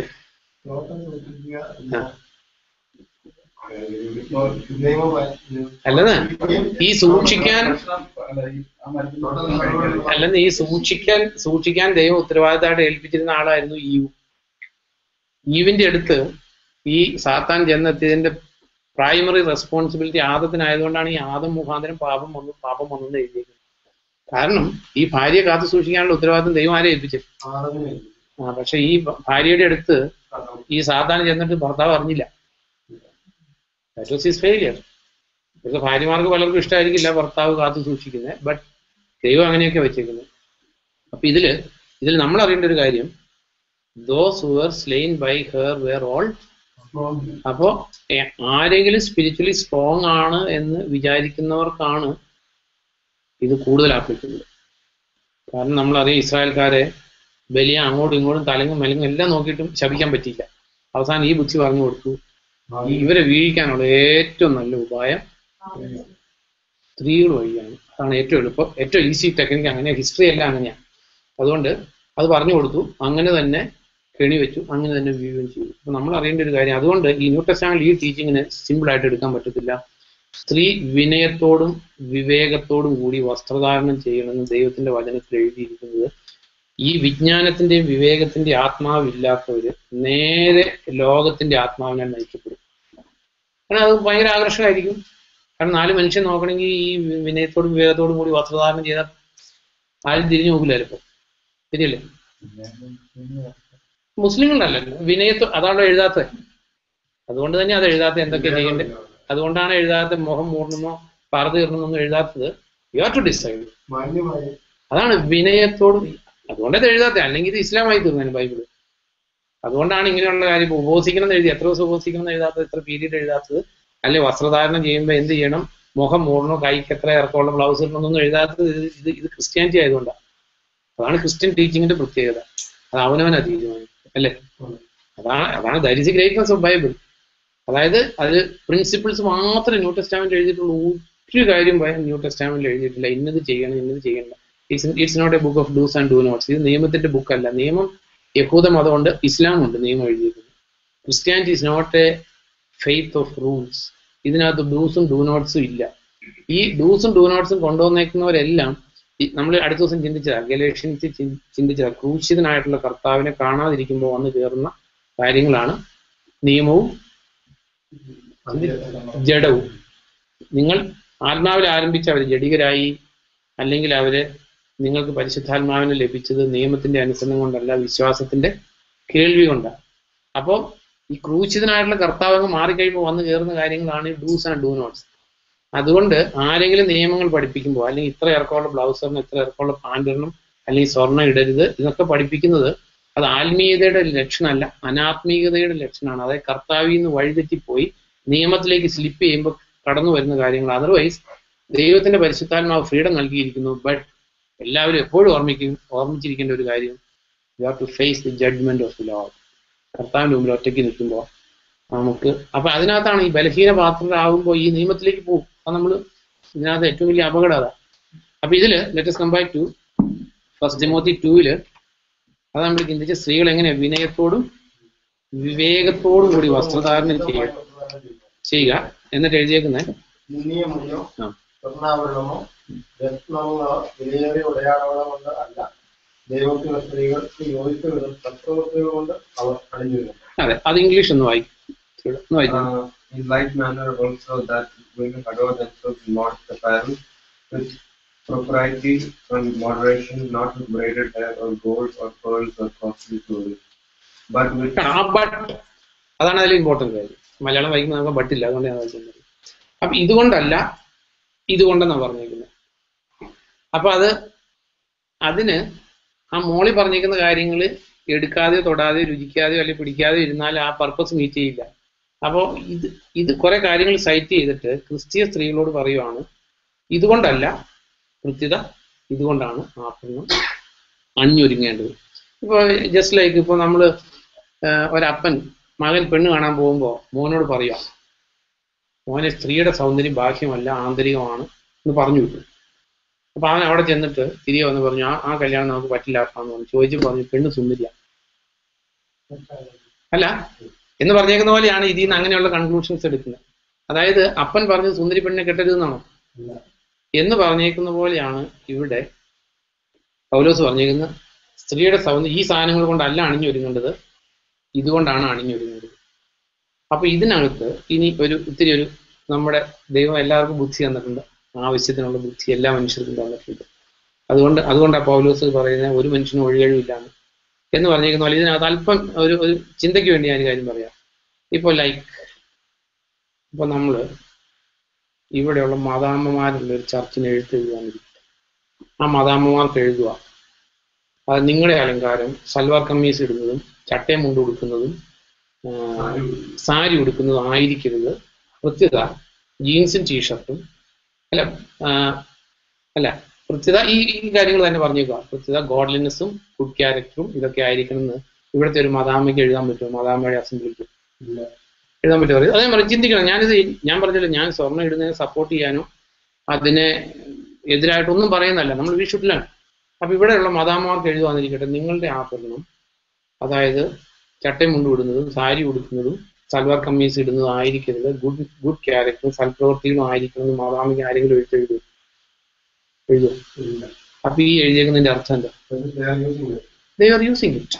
ഇതൊരു കോമൺ സെൻസാണ്. പക്ഷേ ഈ നമ്മൾ ആദ്യം പറഞ്ഞ പോലെ തന്നെ ഈ ദൈവ കാര്യങ്ങളിൽ മാത്രം മനുഷ്യന്റെ കോമൺ സെൻസ് വർക്ക് ചെയ്യില്ല. ദൈവകൃപയെന്ന് ഒരു അല്പം സ്ലിപ്പ് ചെയ്താൽ ഒരു കോമൺ സെൻസും വർക്ക് ചെയ്യാതെ എത്ര ബുദ്ധിമാനായിട്ടുള്ള ആളും ഏറ്റവും വലിയ വിഡ്ഢിത്തരം ചെയ്യുന്ന ഏക ഫീൽഡ് സ്പിരിച്വൽ ഫീൽഡാണ്. കാരണം ഇത് ദൈവത്തിന്റെ ബുദ്ധിമാന്മാരെ വെറും കൈയോടെ പറഞ്ഞയക്കുന്ന ഒരു ഫീൽഡാണ്. ഒരു മനുഷ്യന്റെ ഒരു ബുദ്ധിക്കും ഒരു വിലയില്ലാത്തൊരു ഫീൽഡാണ്. ദാറ്റ് മീൻസ് അതായത് ഈ അപ്പസ്തോലന്മാർ ഡീൽ ചെയ്തിരുന്ന സ്ത്രീകള് അവർ പൊന്നണിഞ്ഞിരുന്നു, അവര് വിലയേറിയ വസ്ത്രങ്ങൾ ധരിച്ചിരുന്നവരുണ്ടായിരുന്നു. യാക്കോബിന്റെ ലേഖനത്തിൽ വരുമ്പോൾ നമ്മൾ കാണുന്നുണ്ട്, നിങ്ങളുടെ സഭയിലേക്ക് വിലയേറിയ വസ്ത്രം ധരിച്ച ഒരാളും യാക്കോബ് 2 അധ്യായം എടുക്കുമ്പോൾ ജെയിംസ് 2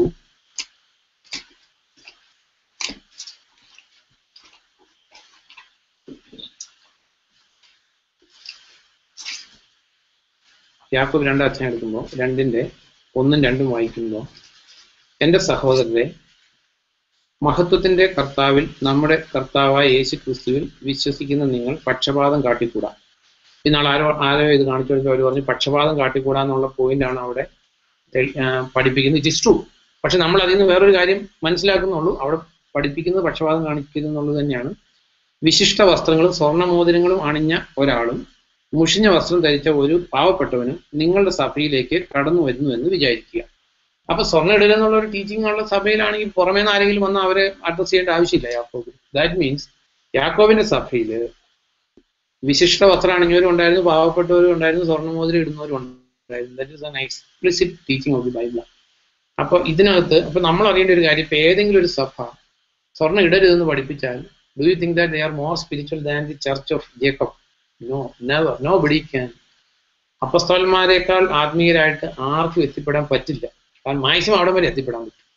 അതിനേക്കാൾ സ്പിരിച്വൽ ആയിട്ടുള്ള ഒരു ചർച്ച് കോൺസ്റ്റിറ്റ്യൂട്ട് ചെയ്യാൻ ആരെ കൊണ്ടും പറ്റത്തില്ല. അപ്പൊ യാക്കോബിന്റെ സഭയിൽ സ്വർണ്ണം ഇടായിരുന്നു. ഇന്നൊരു സഭയില് സ്വർണ്ണം ഇടാൻ പാടില്ല എന്ന് പഠിപ്പിച്ചാൽ അത് അപ്പസ്തോലിക ഉപദേശമാണോ അതോ വഴിതെറ്റിയ ഉപദേശമാണോ? അതാണ് നമ്മൾ ചിന്തിക്കുന്നത്. കാരണം ഞാൻ എഗെയിൻ റിമൈൻഡ് ചെയ്യുക, സ്വർണ്ണം ഇടുന്നതിനെ സപ്പോർട്ട് ചെയ്യാനോ അല്ലെങ്കിൽ ഇടാത്തതിനെ ജസ്റ്റിഫൈ ചെയ്യാനോ നല്ല വാട്ട് ബൈബിൾ ടീച്ചേഴ്സ്. കാരണം ഇപ്പൊ കേരളത്തിലെ മലയാളി വിശ്വാസികളെ സംബന്ധിച്ച് ഈ വറീസ് പറഞ്ഞുകൊണ്ട് ഞാൻ ചിന്തിക്കാനിടയായി. ഇത് വളരെ പ്രധാനപ്പെട്ട ഒരു ടോപ്പിക്കാണ്. കാരണം ദൈവത്തിന് മുമ്പിൽ ഒരു പ്രസക്തി ഇല്ലാത്ത കാര്യങ്ങൾ പ്രസക്തമാക്കുക എന്നുള്ളത് പിശാചിന്റെ പരിപാടി. കാരണം ദൈവത്തിന് മനുഷ്യൻ സ്വർണ്ണം ഇട്ടിട്ടില്ല എന്നുള്ളത് it is none of his consideration. At the same time ഇടരുതെന്ന് പഠിപ്പിക്കുമ്പോൾ ദൈവത്തിന് അതിൽ കൺസിഡറേഷൻ ഉണ്ട്. കാരണം എഴുതപ്പെട്ട സ്ക്രിപ്ചറിനെ മറികടന്ന് പോവുക. അപ്പൊ ഇവിടെ യാക്കോബിന്റെ ലേഖനത്തിൽ നമ്മൾ കാണുന്നത് അവിടെ ഇറ്റ് വാസ് പെർമിറ്റഡ്. കാരണം അവരുടെ ഇടയിൽ അത് ധരിക്കുന്ന ആൾക്കാർ ഉണ്ടായിരുന്നു. ദെൻ നമ്മളെ സംബന്ധിച്ച് അപ്പൊ ഇത്രയും കാര്യങ്ങൾ നമ്മൾ പഠിച്ചതിൽ നിന്ന് വേറെ ചില കാര്യങ്ങളോട് മനസ്സിലാക്കേണ്ടത് ഇനിയുള്ളത് ഇൻഫറൻസുകളാണ്. അത് ഞാൻ പറയുന്ന അതേപടി അക്സെപ്റ്റ് ചെയ്യരുത്. ശരിയാന്ന് തോന്നിയാൽ മാത്രമേ സ്വീകരിക്കാവുള്ളൂ കേട്ടോ പറയുന്നത്. കാരണം എല്ലാവർക്കും അവന് ദൈവം ബുദ്ധി തന്നിട്ടുണ്ട്. ഈ 1 Corinthians 7 അധ്യായം എടുക്കുമ്പോൾ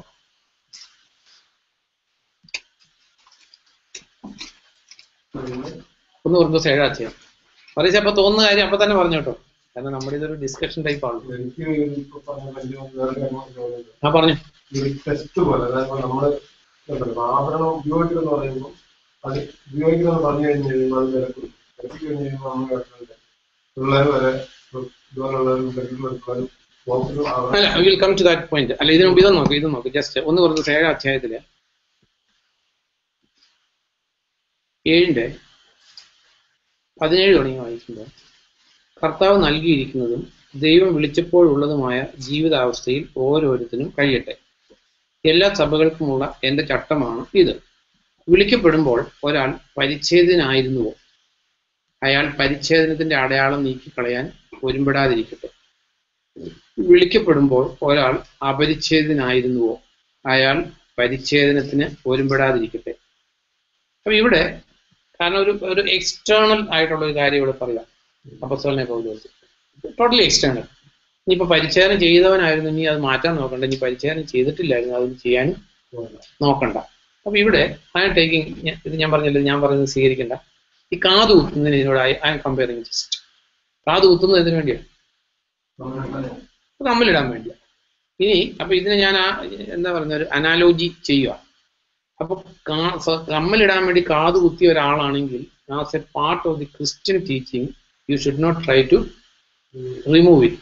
ഈ കാത് കുത്തി കമ്മലിടണമെന്നും അവിടെ അവനവൻ്റെ ഫ്രീഡം, അതിനുവേണ്ടി പറയാൻ പറ്റില്ല. അറ്റ് ദി സെയിം ടൈം ഇനി ഇതിനകത്ത് നമ്മൾ അറിയേണ്ട ഒരു കാര്യം, ദിസ് ഇസ് വെരി ഇമ്പോർട്ടൻറ്റ്. അത് നമ്മളെ സംബന്ധിച്ച് എല്ലാവരെ സംബന്ധിച്ചും വളരെ പ്രധാനപ്പെട്ട ഒരു കാര്യം. 1 Corinthians 15 അധ്യായം എടുക്കുമ്പോൾ ഇത് വളരെ പ്രധാനപ്പെട്ട ഒരു ടോപ്പിക്, അത് സമ്മതിക്കാതിരിക്കാൻ പറ്റത്തില്ല. 15 ഇത് വേറൊരു ടോപ്പിക്കിനെ കുറിച്ചാണ് പൗലോസ് പറയുന്നത്, ബട്ട് ഇത് പ്രസക്തമാണ്. 15 വായിക്കുമ്പോൾ മാത്രമല്ല, മരിച്ചവർക്ക് പുനരുത്ഥാനം ഇല്ലെങ്കിൽ ദൈവം ഉയർപ്പിക്കാത്ത ക്രിസ്തുവിനെ ഉയർപ്പിച്ചു എന്ന് സാക്ഷ്യം വഹിക്കുക മൂലം ഞങ്ങൾ ദൈവത്തെക്കുറിച്ച് തെറ്റായ ധാരണ ഉണ്ടാക്കിയിരിക്കുന്നു. അതായത് ഇതിപ്പോ ആ കോണ്ടെക്സ്റ്റ് അല്ല ഞാൻ പറയുന്നത്. അതായത് ഇപ്പം കാത് കുത്തിയ ഒരു സ്ത്രീ വിശ്വാസത്തിലേക്ക് വരുമ്പോൾ ആ കമ്മൽ ഊരുവാണെങ്കിൽ you are giving A very wrong message to the entire world. കർത്താവായ യേശു ക്രിസ്തുവിൽ വിശ്വസിച്ച് ക്രിസ്ത്യ വിശ്വാസത്തിലാകണമെങ്കിൽ സ്വർണം ഊരണം, അല്ലെങ്കിൽ കാത് കുത്തിയതാണെങ്കിലും കമ്മൽ മാറ്റണം എന്നുള്ളൊരു റോങ് മെസ്സേജ് ലോകത്തിന് കൊടുത്താൽ you are really answerable. It is A crime, it is A sin. അത് ചെയ്യാൻ പാടില്ലാത്തൊരു കാര്യം. കാരണം രക്ഷിക്കപ്പെടേണ്ട അനേകർക്ക് കർത്താവായ യേശു ക്രിസ്തുവിന്റെ പവിത്രമാർന്ന സുവിശേഷത്തെക്കുറിച്ച് ഒരു തെറ്റിദ്ധാരണ പരത്തുക എന്ന് പറയുന്നത് ഇറ്റ് ഈസ് എ സിൻ. അത് ഞാൻ ഉറപ്പായിട്ട് വിശ്വസിക്കുന്ന ഒരാളാണ്. കാരണം അങ്ങനെയാണ് മെസ്സേജ് കൊടുക്കുന്നത്. കർത്താവിലേക്ക് വന്നാൽ അപ്പൊ ഒന്ന് ആലോചിച്ച് നോക്ക്. കാരണം ഈ ലോകത്തില് ഒന്നും അറിയാത്ത, അല്ലെങ്കിൽ ഇതിനെക്കുറിച്ച് അറിയാത്ത ഒരാൾ, അതാ പറഞ്ഞത് നമ്മുടെ മലയാളി കൾച്ചർ, കേരളത്തിന്റെ കൾച്ചറാണല്ലോ നമ്മളിപ്പോൾ നമ്മൾ മലയാളത്തിൽ സംസാരിക്കുന്നുള്ളൂ. മലയാളി കൾച്ചറിൽ ഒരു സാധാരണ ഒരു കുടുംബത്തിൽ ജീവിക്കുന്ന ഒരു സ്ത്രീയെ സംബന്ധിച്ച്, അല്ലെങ്കിൽ ജോലിക്ക് പോകുന്ന ഒരു സ്ത്രീയെ സംബന്ധിച്ച്, അയ്യോ കർത്താവിനൊക്കെ ഇഷ്ടം, കർത്താവിന്റെ സുവിശേഷം ഇഷ്ടപ്പെടാത്ത, ദൈവത്തെ സ്നേഹിക്കുന്ന എല്ലാവരും ഇഷ്ടപ്പെടുന്ന ഒരു സാധനം കർത്താവിന്റെ സുവിശേഷം. പിന്നെ ലോകത്തിനും പാപത്തിനും ജീവിക്കുന്ന ആർക്കും ഇഷ്ടമില്ല, അത് വേറെ കാര്യം. വെളിച്ചം ലോകത്തിലേക്ക് വന്നു, മനുഷ്യന്റെ പ്രവൃത്തികൾ തിന്മ നിറഞ്ഞതായതുകൊണ്ട് അവർ വെളിച്ചത്തിലേക്ക് വന്നില്ല. ഈ തിന്മ ഉപേക്ഷിച്ച് വെളിച്ചത്തിലേക്ക് വരാൻ സന്മനസ്സുള്ള സകല മനുഷ്യനും, ഒരു മനുഷ്യൻ പോലും വെറുക്കാത്ത ഒരു കാര്യമാണ് കർത്താവിന്റെ സുവിശേഷം. വെറുക്കുന്നത് പാപികൾ മാത്രമേ ഉള്ളൂ. കർത്താവിനെ അല്ലെങ്കിൽ ദൈവത്തെ സ്നേഹിക്കാത്തവർ മാത്രമേ കർത്താവിന്റെ സുവിശേഷത്തെ വെറുക്കത്തുള്ളൂ. നമുക്കത് എന്താ പറയുന്നത്, പുറമെ വെളിപ്പെടുന്നുണ്ടാകത്തില്ല. ബട്ട് കർത്താവിന്റെ സുവിശേഷം പറഞ്ഞിട്ട് കർത്താവിലോട്ട് വരാത്തവരെല്ലാം അവർക്ക് ഹിഡൻ സിൻ ഉണ്ടെന്നുള്ള കാര്യത്തിൽ അബ്സല്യൂട്ട്ലി നോ ഡൗട്ട്. എൻ്റെ ഒപ്പീനിയൻ അല്ല, കർത്താവ് പറഞ്ഞത്. വെളിച്ചം ലോകത്തിലേക്ക് വന്നു, മനുഷ്യന്റെ പ്രവൃത്തികൾ തിന്മ നിറഞ്ഞതായതുകൊണ്ട് ചിലപ്പോൾ അങ്ങാടിയിൽ വന്നതായിരിക്കും, ചിലപ്പോൾ സോഷ്യൽ സ്റ്റാറ്റസ് ആയിരിക്കും, ചിലപ്പോൾ പാപത്തിൽ തുടരുന്നതായിരിക്കും, ചിലപ്പോൾ അച്ഛൻ്റെ അടുത്ത് വലിയ ആളാകുന്നതായിരിക്കും, വാട്ട് എവർ ഇറ്റ് ഈസ്. ഇങ്ങനെയുള്ള ഹിഡൻ അജണ്ട ഇല്ലാത്ത സകല മനുഷ്യരും കർത്താവിന്റെ സുവിശേഷത്തിലേക്ക് വരും. അപ്പൊ ഇല്ലാത്തൊരു ഭാരം മനുഷ്യന്റെ മേൽ കെട്ടിവെച്ച് കർത്താവിന്റെ സുവിശേഷത്തെ വികലമാക്കുന്നത് it is A very serious error. അത് പറയാതിരിക്കാൻ പറ്റത്തില്ല. ഈ അപ്പസ്തോലന്മാര് ആക്സ് 15 അപ്പസ്തോലന്മാര് നമുക്കറിയാവുന്ന കാര്യം, ആദ്യം യഹൂദ വിശ്വാസികളെ ഉണ്ടായിരുന്നുള്ളൂ. പിന്നീട് അവർ ചിതറിക്കപ്പെട്ടപ്പോൾ സമറിയയിലൊക്കെ ചെന്ന് അവര് ജാതികളോട് സുവിശേഷം പറഞ്ഞപ്പോൾ അനേകര് വിശ്വാസം സ്വീകരിച്ച് മുമ്പോട്ട് വന്നു. അപ്പൊ ഇവർക്ക് അപ്പസ്തോലന്മാർക്ക് പോലും വിശ്വസിക്കാൻ പറ്റില്ല. അവരും ഇപ്പൊ യാക്കോബൊക്കെ ആണെങ്കിൽ ഭയങ്കര ജൂയിഷ് സ്പിരിറ്റ് ഉള്ള ആളാണ്, നമ്മൾ കാണുന്നതാണ്. അപ്പൊ ഇവർക്ക് ഈ ജാതികളെ അക്സെപ്റ്റ് ചെയ്യാൻ വലിയ ബുദ്ധിമുട്ടായിരുന്നു. പക്ഷെ പൗലോസിനെ പോലെയുള്ളവര് ജാതികൾക്ക് വേണ്ടി വാദിച്ചതുകൊണ്ട് വിശ്വാസ സത്യങ്ങൾ പല സ്ഥലത്തും കാത്തു സൂക്ഷിക്കപ്പെട്ടു. അപ്പൊ ഒന്നാം സൂനകദോസിന് കത്തോലിക്ക ബൈബിളിൽ എഴുതിയേക്കുന്ന ഒന്നാം സൂനകദോസ് നടന്നപ്പോൾ, സൂനകദോസൊന്നുമല്ല, അപ്പസ്തോലിക് കൗൺസിൽ നടന്നപ്പോൾ അപ്പസ്തോലിക പ്രവൃത്തി 15 അധ്യായത്തില്. പക്ഷെ ഷാജ സൂനദോസിന്റെ ഒക്കെ മീനിങ് അത്രേ ഉള്ളൂ കേട്ടോ. അവരെല്ലാം എൽഡേഴ്സ് എല്ലാം കൂടി വന്ന് അതിന് അർത്ഥമുള്ളൂ, അത്രേ അർത്ഥമുള്ളൂ. അപ്പോൾ അപ്പസ്തോലിക പ്രവൃത്തി 15 അധ്യായത്തില് ഇത് വളരെ ശ്രദ്ധിക്കേണ്ട കാര്യങ്ങൾ. ഇതൊക്കെ ബൈബിളിലെ അടിസ്ഥാന പ്രമാണങ്ങളാണ്. നമ്മൾ കണ്ടില്ല കേട്ടില്ല നടിക്കാൻ പാടില്ലത്. അപ്പൊ ഇവര് ഇവിടെ വന്ന പ്രശ്നം ഇതാണ്. അതായത് ജാതികളിൽ നിന്ന് വന്നവര് രക്ഷിക്കപ്പെടണമെങ്കിൽ പരിച്ഛേദനയാക്കണം. 15-ന്റെ 1-ാം സെന്റൻസ് വായിച്ചാൽ മതി. യൂദായിൽ നിന്ന് കുറെ ആളുകൾ വന്ന് സഹോദരരെ ഇങ്ങനെ പഠിപ്പിച്ചു, മോശയുടെ ആചാരം അനുസരിച്ച് പരിച്ഛേദരാകാത്ത പക്ഷം നിങ്ങൾക്ക് രക്ഷ പ്രാപിക്കാൻ സാധ്യമല്ല. അപ്പൊ ഇതിനെക്കുറിച്ച് വലിയ വാദപ്രതിവാദങ്ങൾ നടന്നു. അതിന്റെ കൺക്ലൂഷൻ നോക്കിയാൽ മതി നമുക്ക്. അപ്പൊ പ്രശ്നം ഇതാണ്, ജാതികളിൽ നിന്ന് വന്നവര് പരിച്ഛേദനായിട്ടാലും സ്വർഗത്തിൽ പോകത്തുള്ളൂ. അത് യഹൂദരാണ് ഇത് അടിച്ചേൽപ്പിക്കാൻ നോക്കുന്നത്. അപ്പൊ ഇതിനെക്കുറിച്ച്, കാരണം അപ്പസ്തോലന്മാര് അവരെന്തൊക്കെ സ്പിരിറ്റ് ഉണ്ടെങ്കിലും അവർ കർത്താവിനോടാണ്, ദൈവത്തോടാണ് പ്രൈമറിലി അവര് ആത്മാർത്ഥതയുള്ളവർ. അപ്പൊ അതുകൊണ്ട് അവർ ഫൈനൽ കൺക്ലൂഷനിൽ വന്നപ്പോൾ ഇനിയിപ്പോ നമുക്ക് ഓൾഡ് ടെസ്റ്റമെന്റിൽ നമ്മൾ ചിന്തിച്ച ഒരു പോയിന്റ് ഞാൻ എടുക്കുക. അതായത് യഹൂദർക്ക് ആഭരണം ഇല്ലായിരുന്നിരിക്കട്ടെ, ഓക്കെ. പക്ഷെ എന്നാലും ജാതികൾക്ക് അങ്ങനെ ഒരു ടീച്ചിങ് ഇല്ലല്ലോ. അപ്പൊ ഈ ജാതികൾക്കും യഹൂദർക്കും കൂടി അപ്പസ്തോലന്മാർ ലെറ്റർ എഴുതിയപ്പോൾ അവിടെ എഴുതിയേക്കുന്ന കാര്യങ്ങൾ അതിന്റെ 18 തുടങ്ങി 19-ാം സെന്റൻസിൽ ഇങ്ങനെ എഴുതിയേക്കുന്നത്, ആയതിനാൽ ദൈവത്തിങ്കിലേക്ക് തിരിയുന്ന വിജാതിയരെ നാം അസഹ്യപ്പെടുത്തരുത് എന്നാണ് എന്റെ തീർപ്പ്. എന്റെ തീർപ്പ് എന്ന് പറഞ്ഞിരിക്കുന്ന ആരാ? യാക്കോബ്. ബിക്കോസ് യാക്കോബിന് പത്രോസിനേക്കാൾ ഒരു പ്രിഡോമിനന്റ് ആയിട്ടുള്ള പൊസിഷൻ ഉണ്ടായിരുന്നു ഫസ്റ്റ് സെഞ്ചുറിയിൽ. അത് നമ്മൾ അറിഞ്ഞിരിക്കേണ്ട. കാരണം പത്രോസ് ആദ്യത്തെ പോപ്പാന്നും പത്രോസിന്റെ പുറത്ത് സഭ പണിതെന്നൊക്കെ വിചാരിക്കുന്നവർ അറിയേണ്ട ഒരു കാര്യമാണ്. പത്രോസിനേക്കാൾ ഒന്നാമനായിരുന്നു യാക്കോബ്. അങ്ങനെ തന്നെ എഴുതിയിരിക്കുന്നത്. കർത്താവിന്റെ സഹോദരനായ വാട്ട് എവർ ഇറ്റ് ഈസ് എന്ന് ചിലപ്പോൾ യാക്കോബ് പറഞ്ഞാണ് എന്റെ ചേട്ടനായതെന്ന് പറഞ്ഞിട്ടുണ്ടാവും, നമുക്ക് അറിയത്തില്ല. What ever it is. അപ്പൊ എന്താണ്, യാക്കോബിനാണ് മുന്തിയ സ്ഥാനം എന്നുള്ളത് ബൈബിളിൽ എഴുതിയിരിക്കുന്ന കാര്യം. ഇവിടെ ഈ പത്രോസും എല്ലാ അപ്പസ്തോലന്മാരും ഇരിക്കുന്ന ആ മീറ്റിങ്ങിന്റെ തീരുമാനം ഡിക്ലെയർ ചെയ്യുന്ന യാക്കോബാണ്. പിന്നെ ഗലാത്യ ലേഖനത്തില് സഭയുടെ നെടും തൂണുകളായിരുന്ന ഓർഡർ എന്താ എഴുതിയിരിക്കുന്നത്? അതെ, യാക്കോബ് പത്രോസ് യോഹന്നാൻ. അപ്പൊ യാക്കോബിന് 1-ാം സ്ഥാനമായിരുന്നു. ഇത് പക്ഷെ കർത്താവിന്റെ അനിയനായതുകൊണ്ടാകാം, വാട്ട് എവർ ഇറ്റ് ഈസ്, എന്തെങ്കിലും ആകാം. അപ്പൊ ഇതില് ഇവര് തീരുമാനം, ഇവരുടെ ആ ഒരു ആറ്റിറ്റ്യൂഡ് നമ്മൾ അറിയേണ്ട ഒരു കാര്യം, അപ്പസ്റ്റോലിക് ഹൃദയം ഇല്ലാതായിപ്പോയി. അവർ പറയുന്ന ഒരു കാര്യം, ഈ ജാതികളിൽ നിന്ന് വന്നവരെ നമ്മൾ അസഹ്യപ്പെടുത്തരുത്. നോക്ക്, എനിക്കറിയാവുന്ന കാര്യങ്ങൾ ഞാൻ എൻ്റെ എക്സ്പീരിയൻസ് നിങ്ങൾ പറയാം. എനിക്കറിയാം, ഒരു സഭയിൽ ഒരു സ്ത്രീ പോകുമ്പോൾ സഭയുടെ പുറത്ത് വെച്ച് കമ്പലും മാലയെല്ലാം ഊരി എയർ ബാഗിൽ ഇട്ടിട്ട് അകത്ത് പോകും. അത് കഴിഞ്ഞ്, കാരണം വീട്ടിലേക്ക് ഇല്ലാതെ ചെല്ലാൻ പറ്റില്ല. അത് കഴിഞ്ഞ് പുറത്തിറങ്ങിയിട്ട് ഇതെല്ലാം ഇട്ടിട്ട് വീട്ടിലേക്ക് പോകും. ഇങ്ങനെ മനുഷ്യരെ അസഹ്യപ്പെടുത്തുന്ന ദുരുപദേശകരും, അല്ലെങ്കിൽ എന്താ പറയുന്നത്, ദൈവത്തിന്റെ ഇവർ പറയുന്ന പരിശുദ്ധാത്മാവ് ഞങ്ങളെ ബോധ്യപ്പെടുത്തിയെന്നാണ് പറയുന്നത്. ദൈവത്തിന്റെ പരിശുദ്ധാത്മാവിനാൽ നയിക്കപ്പെടാത്ത ഉപദേശികളും പാസ്റ്റർമാരും ഇങ്ങനെയുള്ള മനുഷ്യരെ കൊണ്ട് ക്രിസ്ത്യഗോളം അസഹ്യപ്പെട്ട് ജീവിക്കുന്ന ഒരു നൂറ്റാണ്ടിലാണ് നമ്മൾ ജീവിക്കുന്നത്. എന്നിട്ട് ഇവർ വീണ്ടും പറയുന്നിടത്ത് 15-ാം അധ്യായം അതിന്റെ 28 തുടങ്ങി വായിക്കുമ്പോൾ, ആവശ്യകമായ ഈ കാര്യങ്ങളല്ലാതെ കൂടുതൽ ഭാരമൊന്നും നിങ്ങളുടെ മേൽ ചുമത്തേണ്ടതില്ലെന്ന് പരിശുദ്ധാത്മാവിനും ഞങ്ങൾക്കും തോന്നിയിരിക്കുന്നു. നോക്ക്, അവരുടെ ഹൃദയം ആലോചിച്ച് നോക്കൂ. അതിൽ എഴുതിയേക്കുന്നത് എന്താ? ആവശ്യകമായ, വാട്ട് ഈസ് ആവശ്യകമായ ഈ കാര്യങ്ങൾ ഒഴികെ വേറെ ഒരു കാര്യങ്ങളിലും ആരെയും ഭാരപ്പെടുത്തരുതെന്ന് ഞങ്ങൾക്കും പരിശുദ്ധാത്മാവിനും തോന്നി. ആവശ്യമായ കാര്യങ്ങൾ എഴുതിയിരിക്കുന്നത് എന്താണെന്ന് നോക്കും. അതായത് വിഗ്രഹങ്ങൾക്ക് ബലിയായി അർപ്പിച്ചവ, രക്തം, ശ്വാസം മുട്ടിച്ച് കൊല്ലപ്പെട്ടവ, വ്യഭിചാരം, എന്നിവയിൽ നിന്ന് നിങ്ങൾ അകന്നിരിക്കുക തന്നെ വേണം. ഇവയിൽ നിന്ന് അകന്നിരുന്നാൽ നിങ്ങൾ നന്നായി വരും. അപ്പൊ ഇതിനകത്ത് പിന്നീട് നമുക്കറിയാം, പിന്നീട് ഇത് ഫസ്റ്റ് ജൂയിഷ് ആ ബാക്ക്ഗ്രൗണ്ടിലുള്ള ഡിസിഷൻസ്. പിന്നീട് നമുക്കറിയാം പൗലോസിന്റെ ലെറ്റേഴ്സ് വരുമ്പോൾ പൗലോസ് പറയുന്നു, ഈ മാംസ സംബന്ധമായിട്ടുള്ള നിങ്ങൾക്ക് എന്ത് വേണേലും വാങ്ങിച്ചു തിന്നാൻ, പിന്നീട് എന്ത് വാങ്ങിച്ചു തിന്നാൻ. കാരണം ആ ജൂയിഷ് കോണ്ടെക്സ്റ്റിലാണ് നമ്മൾ അപ്പസ്തോല പ്രവൃത്തി പഠിക്കുമ്പോൾ. അതുകൊണ്ടാണ് അപ്പസ്തോല പ്രവൃത്തിയിൽ നിന്ന് ആരും ഡോക്ട്രിൻസ് ഒന്നും എടുക്കാത്തത്. കാരണം it's A history of the transition from Jewish faith to Christian faith. അത് നമ്മൾ അറിഞ്ഞിരിക്കുന്ന ഒരു കാര്യം.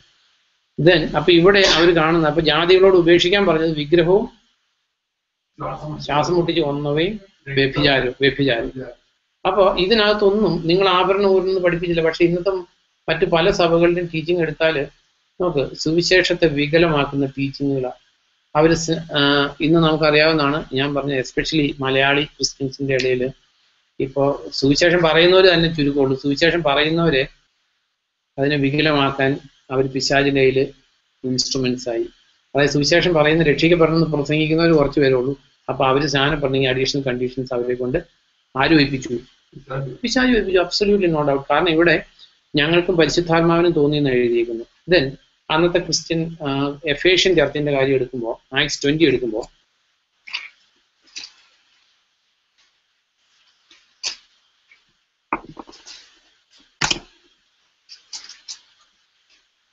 ആക്ട്സ് 20 അതിന്റെ 33 വായിക്കുമ്പോൾ,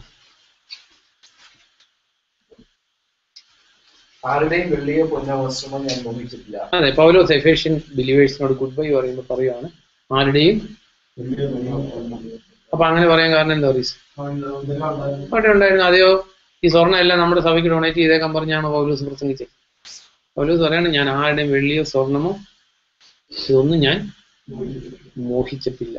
അപ്പൊ നമ്മുടെ ജീവിതത്തില് നമ്മൾ അറിയേണ്ട കാര്യം, ഈ വറീസ് പറഞ്ഞൊരു കാര്യം കൂടെ, റോമൻസ് ചാപ്റ്റർ 7 എടുക്കുമ്പോൾ,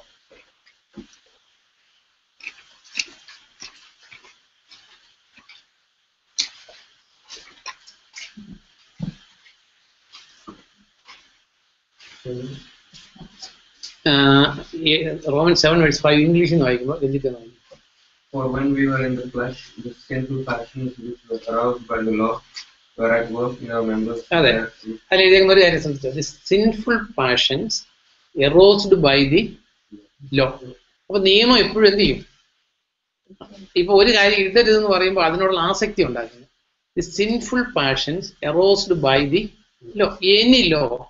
ഇപ്പൊ നോക്ക്, നമ്മൾ പറയാറില്ല ഏതും തോട്ടത്തിൽ ആദത്തിനോട് അവയോട് ഈ മരത്തിന്റെ ഫലം പറിച്ച് തിന്നരുതെന്ന് പറഞ്ഞിരുന്നെങ്കിൽ ഒരുപക്ഷെ അത് തിന്നാതെ അവർ ചിലപ്പോൾ 1000 വർഷം ജീവിച്ചേനെ, ഇല്ലേ? അത് തിന്നരുതെന്ന് പറഞ്ഞപ്പോൾ തുടങ്ങി അവർക്ക് എന്തായി? സിൻഫുൾ പാഷൻസ് എപ്പോഴും എറോസ്ഡ് ബൈ ലോയ. സ്വർണ്ണം ഇടരുതെന്ന് പറഞ്ഞിരിക്കുന്ന ആരൊക്കെ പറഞ്ഞ പോലെ തന്നെ ആ പിള്ളേർക്കെല്ലാം അടുത്ത ദിവസം തന്നെ ഒരാളിനോട് പറഞ്ഞാൽ അതിൽ കുഞ്ഞു പിള്ളേർ അതിൽ സ്വർണ്ണം ഇടുന്ന ആ പിള്ളേരെ അടുത്ത് ചെന്ന് അതൊക്കെ ഒന്ന്. പിന്നെ ഈ സ്വർണ്ണം ഊരിയേക്കുന്ന പലരും, ഞാനൊരു വീട്ടിൽ സ്വർണ്ണം ഊരി ഒരു വീട്ടിൽ ചെന്നപ്പോൾ അവിടുത്തെ അമ്മാമ്മ സ്വർണ്ണം ഇട്ട് നടക്കുക. അപ്പൊ ഞാൻ വണ്ടെടുത്തു, ഈ അമ്മാമ്മ ഒരിക്കലും സ്വർണ്ണം ഇട്ട് കണ്ടിട്ടില്ല. അപ്പൊ ഈ വീട്ടിലിടും, കൊതി കാരണം കൊണ്ട് കണ്ണാടിയിലൊക്കെ പോയി നോക്കും. ഈ സ്വർണ്ണ കമ്മലൊക്കെ കാതയിൽ വെച്ച് കഴുത്തിൽ മാലയൊക്കെ വെച്ച് കണ്ണാടിയുടെ മുമ്പിൽ പോയി നിൽക്കുന്ന സ്വർണ്ണം ഊരിയ പല ആൾക്കാരും ഉണ്ട്. ബിക്കോസ് എപ്പോഴും ഇതൊരു ബൈബിൾ എഴുതിയേക്കുന്ന പ്രിൻസിപ്പിളാണ്, ഞാൻ പറയുന്നില്ല. Sinful passions will always be എറോസ്ഡ് by law. ഒരു നിയമം വരുമ്പോൾ എറോസ്ഡ് ആവും. അത് നമ്മൾ പണ്ടോറാസ് ബോയ്സ് എന്ന് പറഞ്ഞൊരു പഠിക്കുന്നുണ്ടല്ലേ, പഠിച്ചിട്ടില്ലേ? അപ്പൊ ഒരു അപ്പനും അമ്മയും പോയപ്പോ, അതെ, മോഹിക്കരുത് എന്ന് പറഞ്ഞേക്കുന്നതുകൊണ്ട് മോഹം ഉണ്ടാകുന്നത് അല്ലെ? അങ്ങനെ ഒരു കൽപ്പന ഇല്ല. അങ്ങനെയല്ലേ പൗലോസ് പറഞ്ഞത്, മോഹിക്കരുത് എന്ന് പറഞ്ഞേക്കുന്നത് കൊണ്ട് എന്നിൽ മോഹം ഉളവാക്കി, അങ്ങനെ എന്നെ നിയമം എന്നെ വധിച്ചു. ദൈവം നല്ലതിന് വേണ്ടി തന്നത് അത് ഉപയോഗിച്ച് നിയമം അതിനെ അവസരമാക്കിക്കൊണ്ട് ആ നിയമം എനിക്ക് മരണം ഉളവാക്കി. അപ്പൊ സിൻഫുൾ പാഷൻസ് എപ്പോഴും, നിയമത്തോടു കൂടി എപ്പോഴും സിൻഫുൾ പാഷൻസ് ഉണ്ടാവും. അത് നിയമം എപ്പോഴും എറോസ് ചെയ്യുമല്ലോ. ഇത് എടുക്കരുത്. ദെൻ ആ ഒരു പ്രിൻസിപ്പിളോടെ, ഒരു ക്രിസ്ത്യൻ പ്രിൻസിപ്പിളോടെ ചിന്തിച്ചിട്ട് നമുക്ക് സ്റ്റോപ്പ് ചെയ്യാം. ഈ ഫസ്റ്റ് തിമോത്തി ചാപ്റ്റർ 4 എടുക്കുമ്പോൾ ഇത് വളരെ സ്പിരിച്വൽ പ്രിൻസിപ്പിൾസ് ആട്ടോ. ഇത് നമ്മൾ മറക്കാൻ പാടില്ല. ചിന്തിച്ചിട്ടുള്ളതാണ്. ബട്ട് ഫസ്റ്റ് തിമോത്തി 4:1 and 2 ഒക്കെ വായിക്കുമ്പോൾ നമ്മൾ ചിന്തിക്കുന്നതാണ്. Spirit explicitly says in the lateral times എന്ത് വരുന്ന എന്ത് വരുന്ന വരുന്ന എന്താ?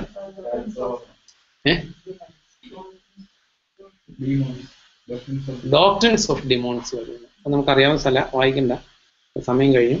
അപ്പൊ അന്ത്യകാലത്ത് ഡോക്ട്രിൻ ഓഫ് ഡെമോൺസ് വരുമെന്ന് സ്പിരിറ്റ് എങ്ങനെ പറഞ്ഞെന്നാ പൗലോസ് പറഞ്ഞു? എക്സ്പ്ലിസിറ്റ്ലി സേസ്, വളരെ ഉറപ്പായിട്ട് പറഞ്ഞേക്കുന്നത്.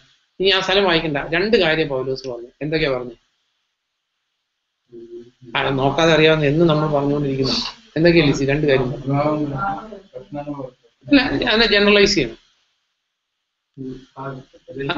അതായത് ഒന്ന് വിവാഹം വിലക്കും. വിവാഹം വിലക്കും എന്ന് പറഞ്ഞിരിക്കുന്നു. വിവാഹം ഇതുവരെ ഒരിടത്തും വിലക്കിയിട്ടില്ല. കർത്താവ് പറഞ്ഞു നോഹിന്റെ ദിനം പോലെ ആയിരിക്കും അന്ത്യദിനം, സോദോം ഗൊമോറ പോലെ ആയിരിക്കും. വിവാഹം ചെയ്യുകയും ചെയ്യിക്കുകയും കച്ചവടം ചെയ്യുകയും ഒക്കെ ചെയ്തു. അപ്പൊ വിവാഹം വിലക്കും, അന്ത്യം വരെ വിവാഹം ഉണ്ടായിരിക്കുന്ന കർത്താവ് പറഞ്ഞു. അപ്പൊ ഇവിടെ വിവാഹം വിലക്കും എന്ന് പറഞ്ഞിരിക്കുന്ന ആരെ കുറിച്ചാണ്? എന്നും ചിന്തിക്കുന്ന കാര്യങ്ങളാ. വിവാഹം ആരെ കുറിച്ച് ലിസി? എന്നും പറയുന്ന കാര്യങ്ങളാ.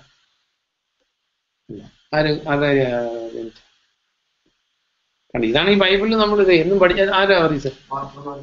നോക്ക്, 3 അധ്യായത്തിന് തുടർച്ച ചെയ്ത് 3 അധ്യായത്തില് ഇടയന്റെ യോഗ്യത പറഞ്ഞിട്ടാണ് ഈ പിശാചിന്റെ പ്രബോധനം വരുമ്പോൾ വിവാഹം വിലക്കും എന്ന് പറഞ്ഞു. ഇടയന്റെ യോഗ്യത ഹി മസ്റ്റ് ബി മാരീഡ്. അത് സുവിശേഷം പറയാൻ വിവാഹം ചെയ്യേണ്ട ആവശ്യമില്ല, അപ്പസ്തോലനാകാൻ വിവാഹം ചെയ്യേണ്ട ആവശ്യമില്ല, പ്രവാചകനാകാൻ വിവാഹം ചെയ്യേണ്ട ആവശ്യമില്ല. But if you want to become the elder of A church he must be married. അപ്പൊ ഈ അതിന്റെ പിശാചിന്റെ പ്രബോധനം വരുമ്പോൾ ഈ ചർച്ചിന്റെ പാസ്റ്റർ അല്ലെങ്കിൽ എൽഡർ ആകുന്ന ആള് വിവാഹം ചെയ്യരുത് എന്നുള്ള ഡെമോണിക് ഡോക്ട്രിൻ വരുമെന്ന് പരിശുദ്ധാത്മാവ് വ്യക്തമായിട്ട് എഴുതി. AD 1000 ആണ്ടിൽ കത്തോലിക്ക സഭയില് അച്ഛന്മാരുടെ വിവാഹം വിലക്കി. ഇനി സിലോൺ പെന്തിക്കോസില് ഇപ്പൊ ഈ 21ാം നൂറ്റാണ്ടിൽ പാസ്റ്റർമാര് കല്യാണം കഴിക്കരുത് എന്നുള്ള ഡോക്ട്രിൻ കൊണ്ടുവന്നു. 2ാമത്തെ ഡോക്ട്രിൻ എന്തായിരുന്നു? അതായത് ജനറലൈസ് ചെയ്ത് പറയണം. അതായത് എടുക്കരുത്, തൊടരുത്, രുചിക്കരുത് എന്നുള്ള ടീച്ചിങ് ആര് കൊണ്ടുവരും എന്നാ പൗലോസ് പറഞ്ഞു? പിശാച് കൊണ്ടുവരും. അതിലൊന്നാണ് ഇപ്പൊ നോക്കുക, as A Catholic I was not eating flush on Fridays. വെള്ളിയാഴ്ച ഇറച്ചി തിന്നാൻ പാടില്ല, ബാക്കിയെല്ലാം തിന്നാം. ദെൻ ഉപവസിക്കുമ്പോൾ ഇറച്ചി മീനും തിന്നാൻ പാടില്ല, മുട്ടക്രൂസും പാലും ബിരിയാണി അല്ല ബാക്കിയുള്ളവർക്ക് വെജിറ്റബിൾ ബിരിയാണിയൊക്കെ വയറ് നിറച്ച് തിന്നാം, പക്ഷേ ഇറച്ചിയും മീനും തൊടാൻ പാടില്ല. ഇത് ഡോക്ട്രിൻ ഓഫ് ഡെമൺ ആണെന്നാണ് ദൈവത്തിന്റെ വചനം പറയുന്നത്. പക്ഷെ കേൾക്കുമ്പോൾ തോന്നുന്നത് നല്ലൊരു ഉപദേശമാണ് അല്ലെ?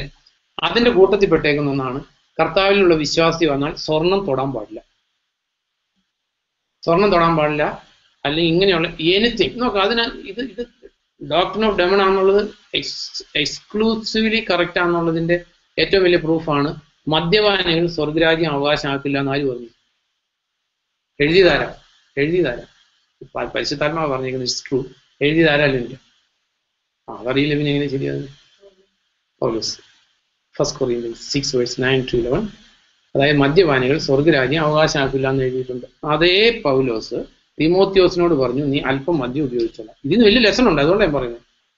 അപ്പോ ഈ എടുക്കരുത്, തൊടരുത്, മദ്യപാനികൾ സ്വർഗരാജ്യം അവകാശമാക്കില്ല എന്ന് പഠിപ്പിച്ച അതേ പൗലോസ് മദ്യം തൊടില്ല എന്നുള്ള പ്രമാണത്തെ ഡിസപ്രൂവ് ചെയ്തില്ലേ? സെയിം വേ ഏതെങ്കിലും കാര്യം തൊടരുത്, എടുക്കാൻ പാടില്ല എന്ന് പഠിപ്പിച്ചാൽ അത് ഡോക്ട്രിൻ ഓഫ് ഡെമൺ ആണെന്നുള്ള കാര്യത്തിൽ അബ്സല്യൂട്ട്ലി നോ ഡൗട്ട്.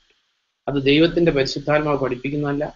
അപ്പൊ അതുപോലെ തന്നെ നമ്മൾ കഴിഞ്ഞ ദിവസം ചിന്തിച്ച ഒരു കാര്യം കൂടെ പറഞ്ഞ് അവസാനിപ്പിക്കുക. അതായത് അവർ കുരിശിനെ കുറിച്ചുള്ള ദർശനം അവർക്ക് നഷ്ടപ്പെട്ടപ്പോൾ അവർ ജഡികരായി അവർ നിയമാനുഷ്ഠാനത്തിലേക്ക് പോയി. അപ്പോൾ ഏതെങ്കിലും സഭ, ഏതെങ്കിലും പാസ്റ്റർ, ഏതെങ്കിലും ഉപദേശി സ്വർണം ഇടരുത്, തൊടരുത്, രുചിക്കരുത് എന്ന് പഠിപ്പിക്കുന്നതിന്റെ reason he already lost the vision of the Lord and he's ജഡികനായിട്ടുള്ള ഒരാളാണ് പഠിപ്പിക്കുന്നത്, ആത്മീയനല്ല. ആത്മീയനാന്ന് തോന്നും, കാരണം പിശാച് 2 രീതിയിൽ വരും. ഒന്ന് അലറുന്ന സിംഹത്തെ പോലെയും വരും, വെളിച്ചദൂതനായിട്ടും. അലറുന്ന സിംഹത്തെ പോലെ വരുന്നതാണ് രക്ഷിക്കപ്പെട്ടു, ഇനി സ്നാനപ്പെടേണ്ട ആവശ്യമില്ല, കാരണം വിശ്വാസത്താലല്ലേ രക്ഷ, ഇനി സ്നാനപ്പെടേണ്ട ആവശ്യമില്ല എന്ന് പറയുമ്പോൾ അവൻ അലറുന്ന സിംഹത്തെ പോലെയാണ്. പക്ഷെ വിശ്വാസി സ്വർണ്ണം എന്ന് പറയുമ്പോൾ ഏത് ഷേപ്പിലാണ്?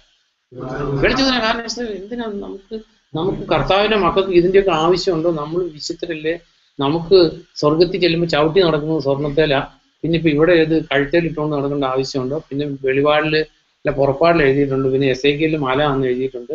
ഇതൊക്കെയാണ്. അറ്റ് ദി സെയിം ടൈം ഞാനത് കൺക്ലൂഡ് ചെയ്യുകയാണ്. അതുകൊണ്ട് സ്വർണത്തെ എന്താ പറയുന്നത്, നമ്മൾ ആദ്യം ചിന്തിച്ച എസേക്കിയേലിൽ പറഞ്ഞ എന്തായാലും എന്തിനു വേണ്ടി ഒരു ഡമ്പ് കാണിക്കാൻ, അല്ലെങ്കിൽ ഇതൊരു പ്രൗഢി കാണിക്കാനായിട്ടും, അല്ലെങ്കിൽ ഇതൊരു വിഗ്രഹമായിട്ടും, ഇത് നമ്മൾ വസ്ത്രം ധരിക്കുന്ന പോലെ തന്നെ തൊലിപ്പുറമെ ആയിട്ട് നമുക്ക് ഉപയോഗിക്കാൻ പറ്റുന്നില്ല. ഇതെന്തെങ്കിലും വലിയൊരു സാധനമാണ് സ്വർണം എന്ന് പറഞ്ഞ് അങ്ങനെ വിചാരിക്കുന്നവരെ സംബന്ധിച്ച് അവർക്ക് ഇത് അശുദ്ധമായിരിക്കും. കാരണം ഇത് ഇനി ചില ആൾക്കാരോട് സ്വർണ്ണം ഒരെണ്ണം ദൈവം ആവശ്യപ്പെട്ടിട്ടുണ്ടാകും. കാരണം ഒരാളോട് കർത്താവ് പറഞ്ഞില്ലേ നിനക്കുള്ളതെല്ലാം വിറ്റ് ദരിദ്രർക്ക് കൊടുക്കാൻ, കൊർന്നേലിയൂസ് അല്ല സക്കായിയോട് പറഞ്ഞില്ല എന്ന് പറഞ്ഞ പോലെ സ്വർണത്തെ വിഗ്രഹമാക്കി കൊണ്ടു നടക്കുന്ന ആൾക്കാരുടെ ദൈവം പലപ്പോഴും അഡ്വൈസ് ആയിട്ട് ഡീൽ ചെയ്തിട്ടുണ്ടാവും. അവർക്ക് ഞാൻ പറഞ്ഞു നിനക്കുള്ളത് എല്ലാം വിറ്റ് കൊടുക്കുമല്ല, നിനക്ക് ഒരു രക്ഷയില്ല. അത്രയേറെ സ്വർണത്തോട് ആസക്തി ഉള്ളവരോട് ഒരുപക്ഷെ ദൈവം സ്വർണം കംപ്ലീറ്റ് റിമൂവ് ചെയ്യാൻ പറഞ്ഞിട്ടുണ്ടാവും. ആ സാക്ഷ്യം കേട്ട് ഇത് മോഡറേറ്റ് ആയിട്ട് ഉപയോഗിക്കുന്ന ഒരു സഹോദരി ബലഹീന പാത്രം ആയിരിക്കാൻ പിറ്റേ ദിവസം തുടങ്ങി അസിഡിറ്റി വരുമ്പോൾ റീസൺ എന്താവും? സ്വർണ്ണം ഇട്ടതുകൊണ്ടാവും. ബസ് കിട്ടാതെ വരുമ്പോൾ റീസൺ എന്താവും? സ്വർണ്ണം ഇട്ടതാവും. കാല് കല്ലേ തട്ടിയ റീസൺ എന്താവും? സ്വർണ്ണം ഇട്ടതാവും. പിന്നെ ഇങ്ങനെയുള്ള എല്ലാത്തിൻ്റെ റീസൺ സ്വർണ്ണം ഇട്ടതായിരിക്കും. ഇത് ആകെയാണ് ദൈവത്തിന്റെ വചനത്തോട് അല്ലെങ്കിൽ ഈ എടുക്കരുത്, തൊടരുത്, രുചിക്കരുത്, അല്ലെങ്കിൽ നമുക്ക് എല്ലാവർക്കും ഉള്ള ഒരു കടപ്പാടാണ് കർത്താവിന്റെ സുവിശേഷത്തെ മനുഷ്യർക്ക് സ്വീകാര്യമായിട്ടും ആകർഷകമായിട്ടും ഫുട്ഫോർവേഡ് ചെയ്യാനുള്ള ഉത്തരവാദിത്വം നമുക്ക് എല്ലാവർക്കും ഉണ്ട്. ഇത്തരം ബൈബിളിലെ ടീച്ചിങ്സ് പറയുന്നുള്ളൂ. ഇനി ഈ ഡിസിഷൻ എടുക്കേണ്ടത് അവനവനാണ്. ഇത് അവനവനൊരു വിഗ്രഹമാണ്. ഇത് ത്രോ ഇറ്റ് അവേ. കാരണം ഇത് ഒരു വിഗ്രഹമായിട്ടും വലിയ കാര്യമായിട്ട് കൊണ്ടു നടക്കുന്നവരാണെങ്കിൽ ഇനി നോക്കി ഇതിനകത്തുള്ള കോംപ്ലിക്കേഷൻസ്. അപ്പോൾ അടുത്ത ദിവസം ഒരു പെൺകൊച്ചിനോട് കല്യാണം ആലോചിച്ചവർ ചോദിച്ചത് നിനക്ക് സ്വർണ്ണം ഇടണമെന്ന് വലിയ നിർബന്ധമാണോ എന്ന്. ആ കൊച്ചിന് ഉത്തരം പറയും അല്ല, നിർബന്ധം എന്ന് പറയാൻ പറ്റുമോ? പറഞ്ഞത് അനാൽമീയാവും.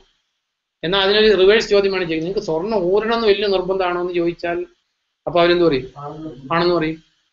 അപ്പൊ ഇത് ഞാൻ പറഞ്ഞില്ലേ, ഇത് തരംതാണ് ഒരു ക്രിസ്ത്യാനിറ്റി. ഇത് കർത്താവ് മഹനീയനായിട്ടുള്ള ഒരു ദൈവമാണ്.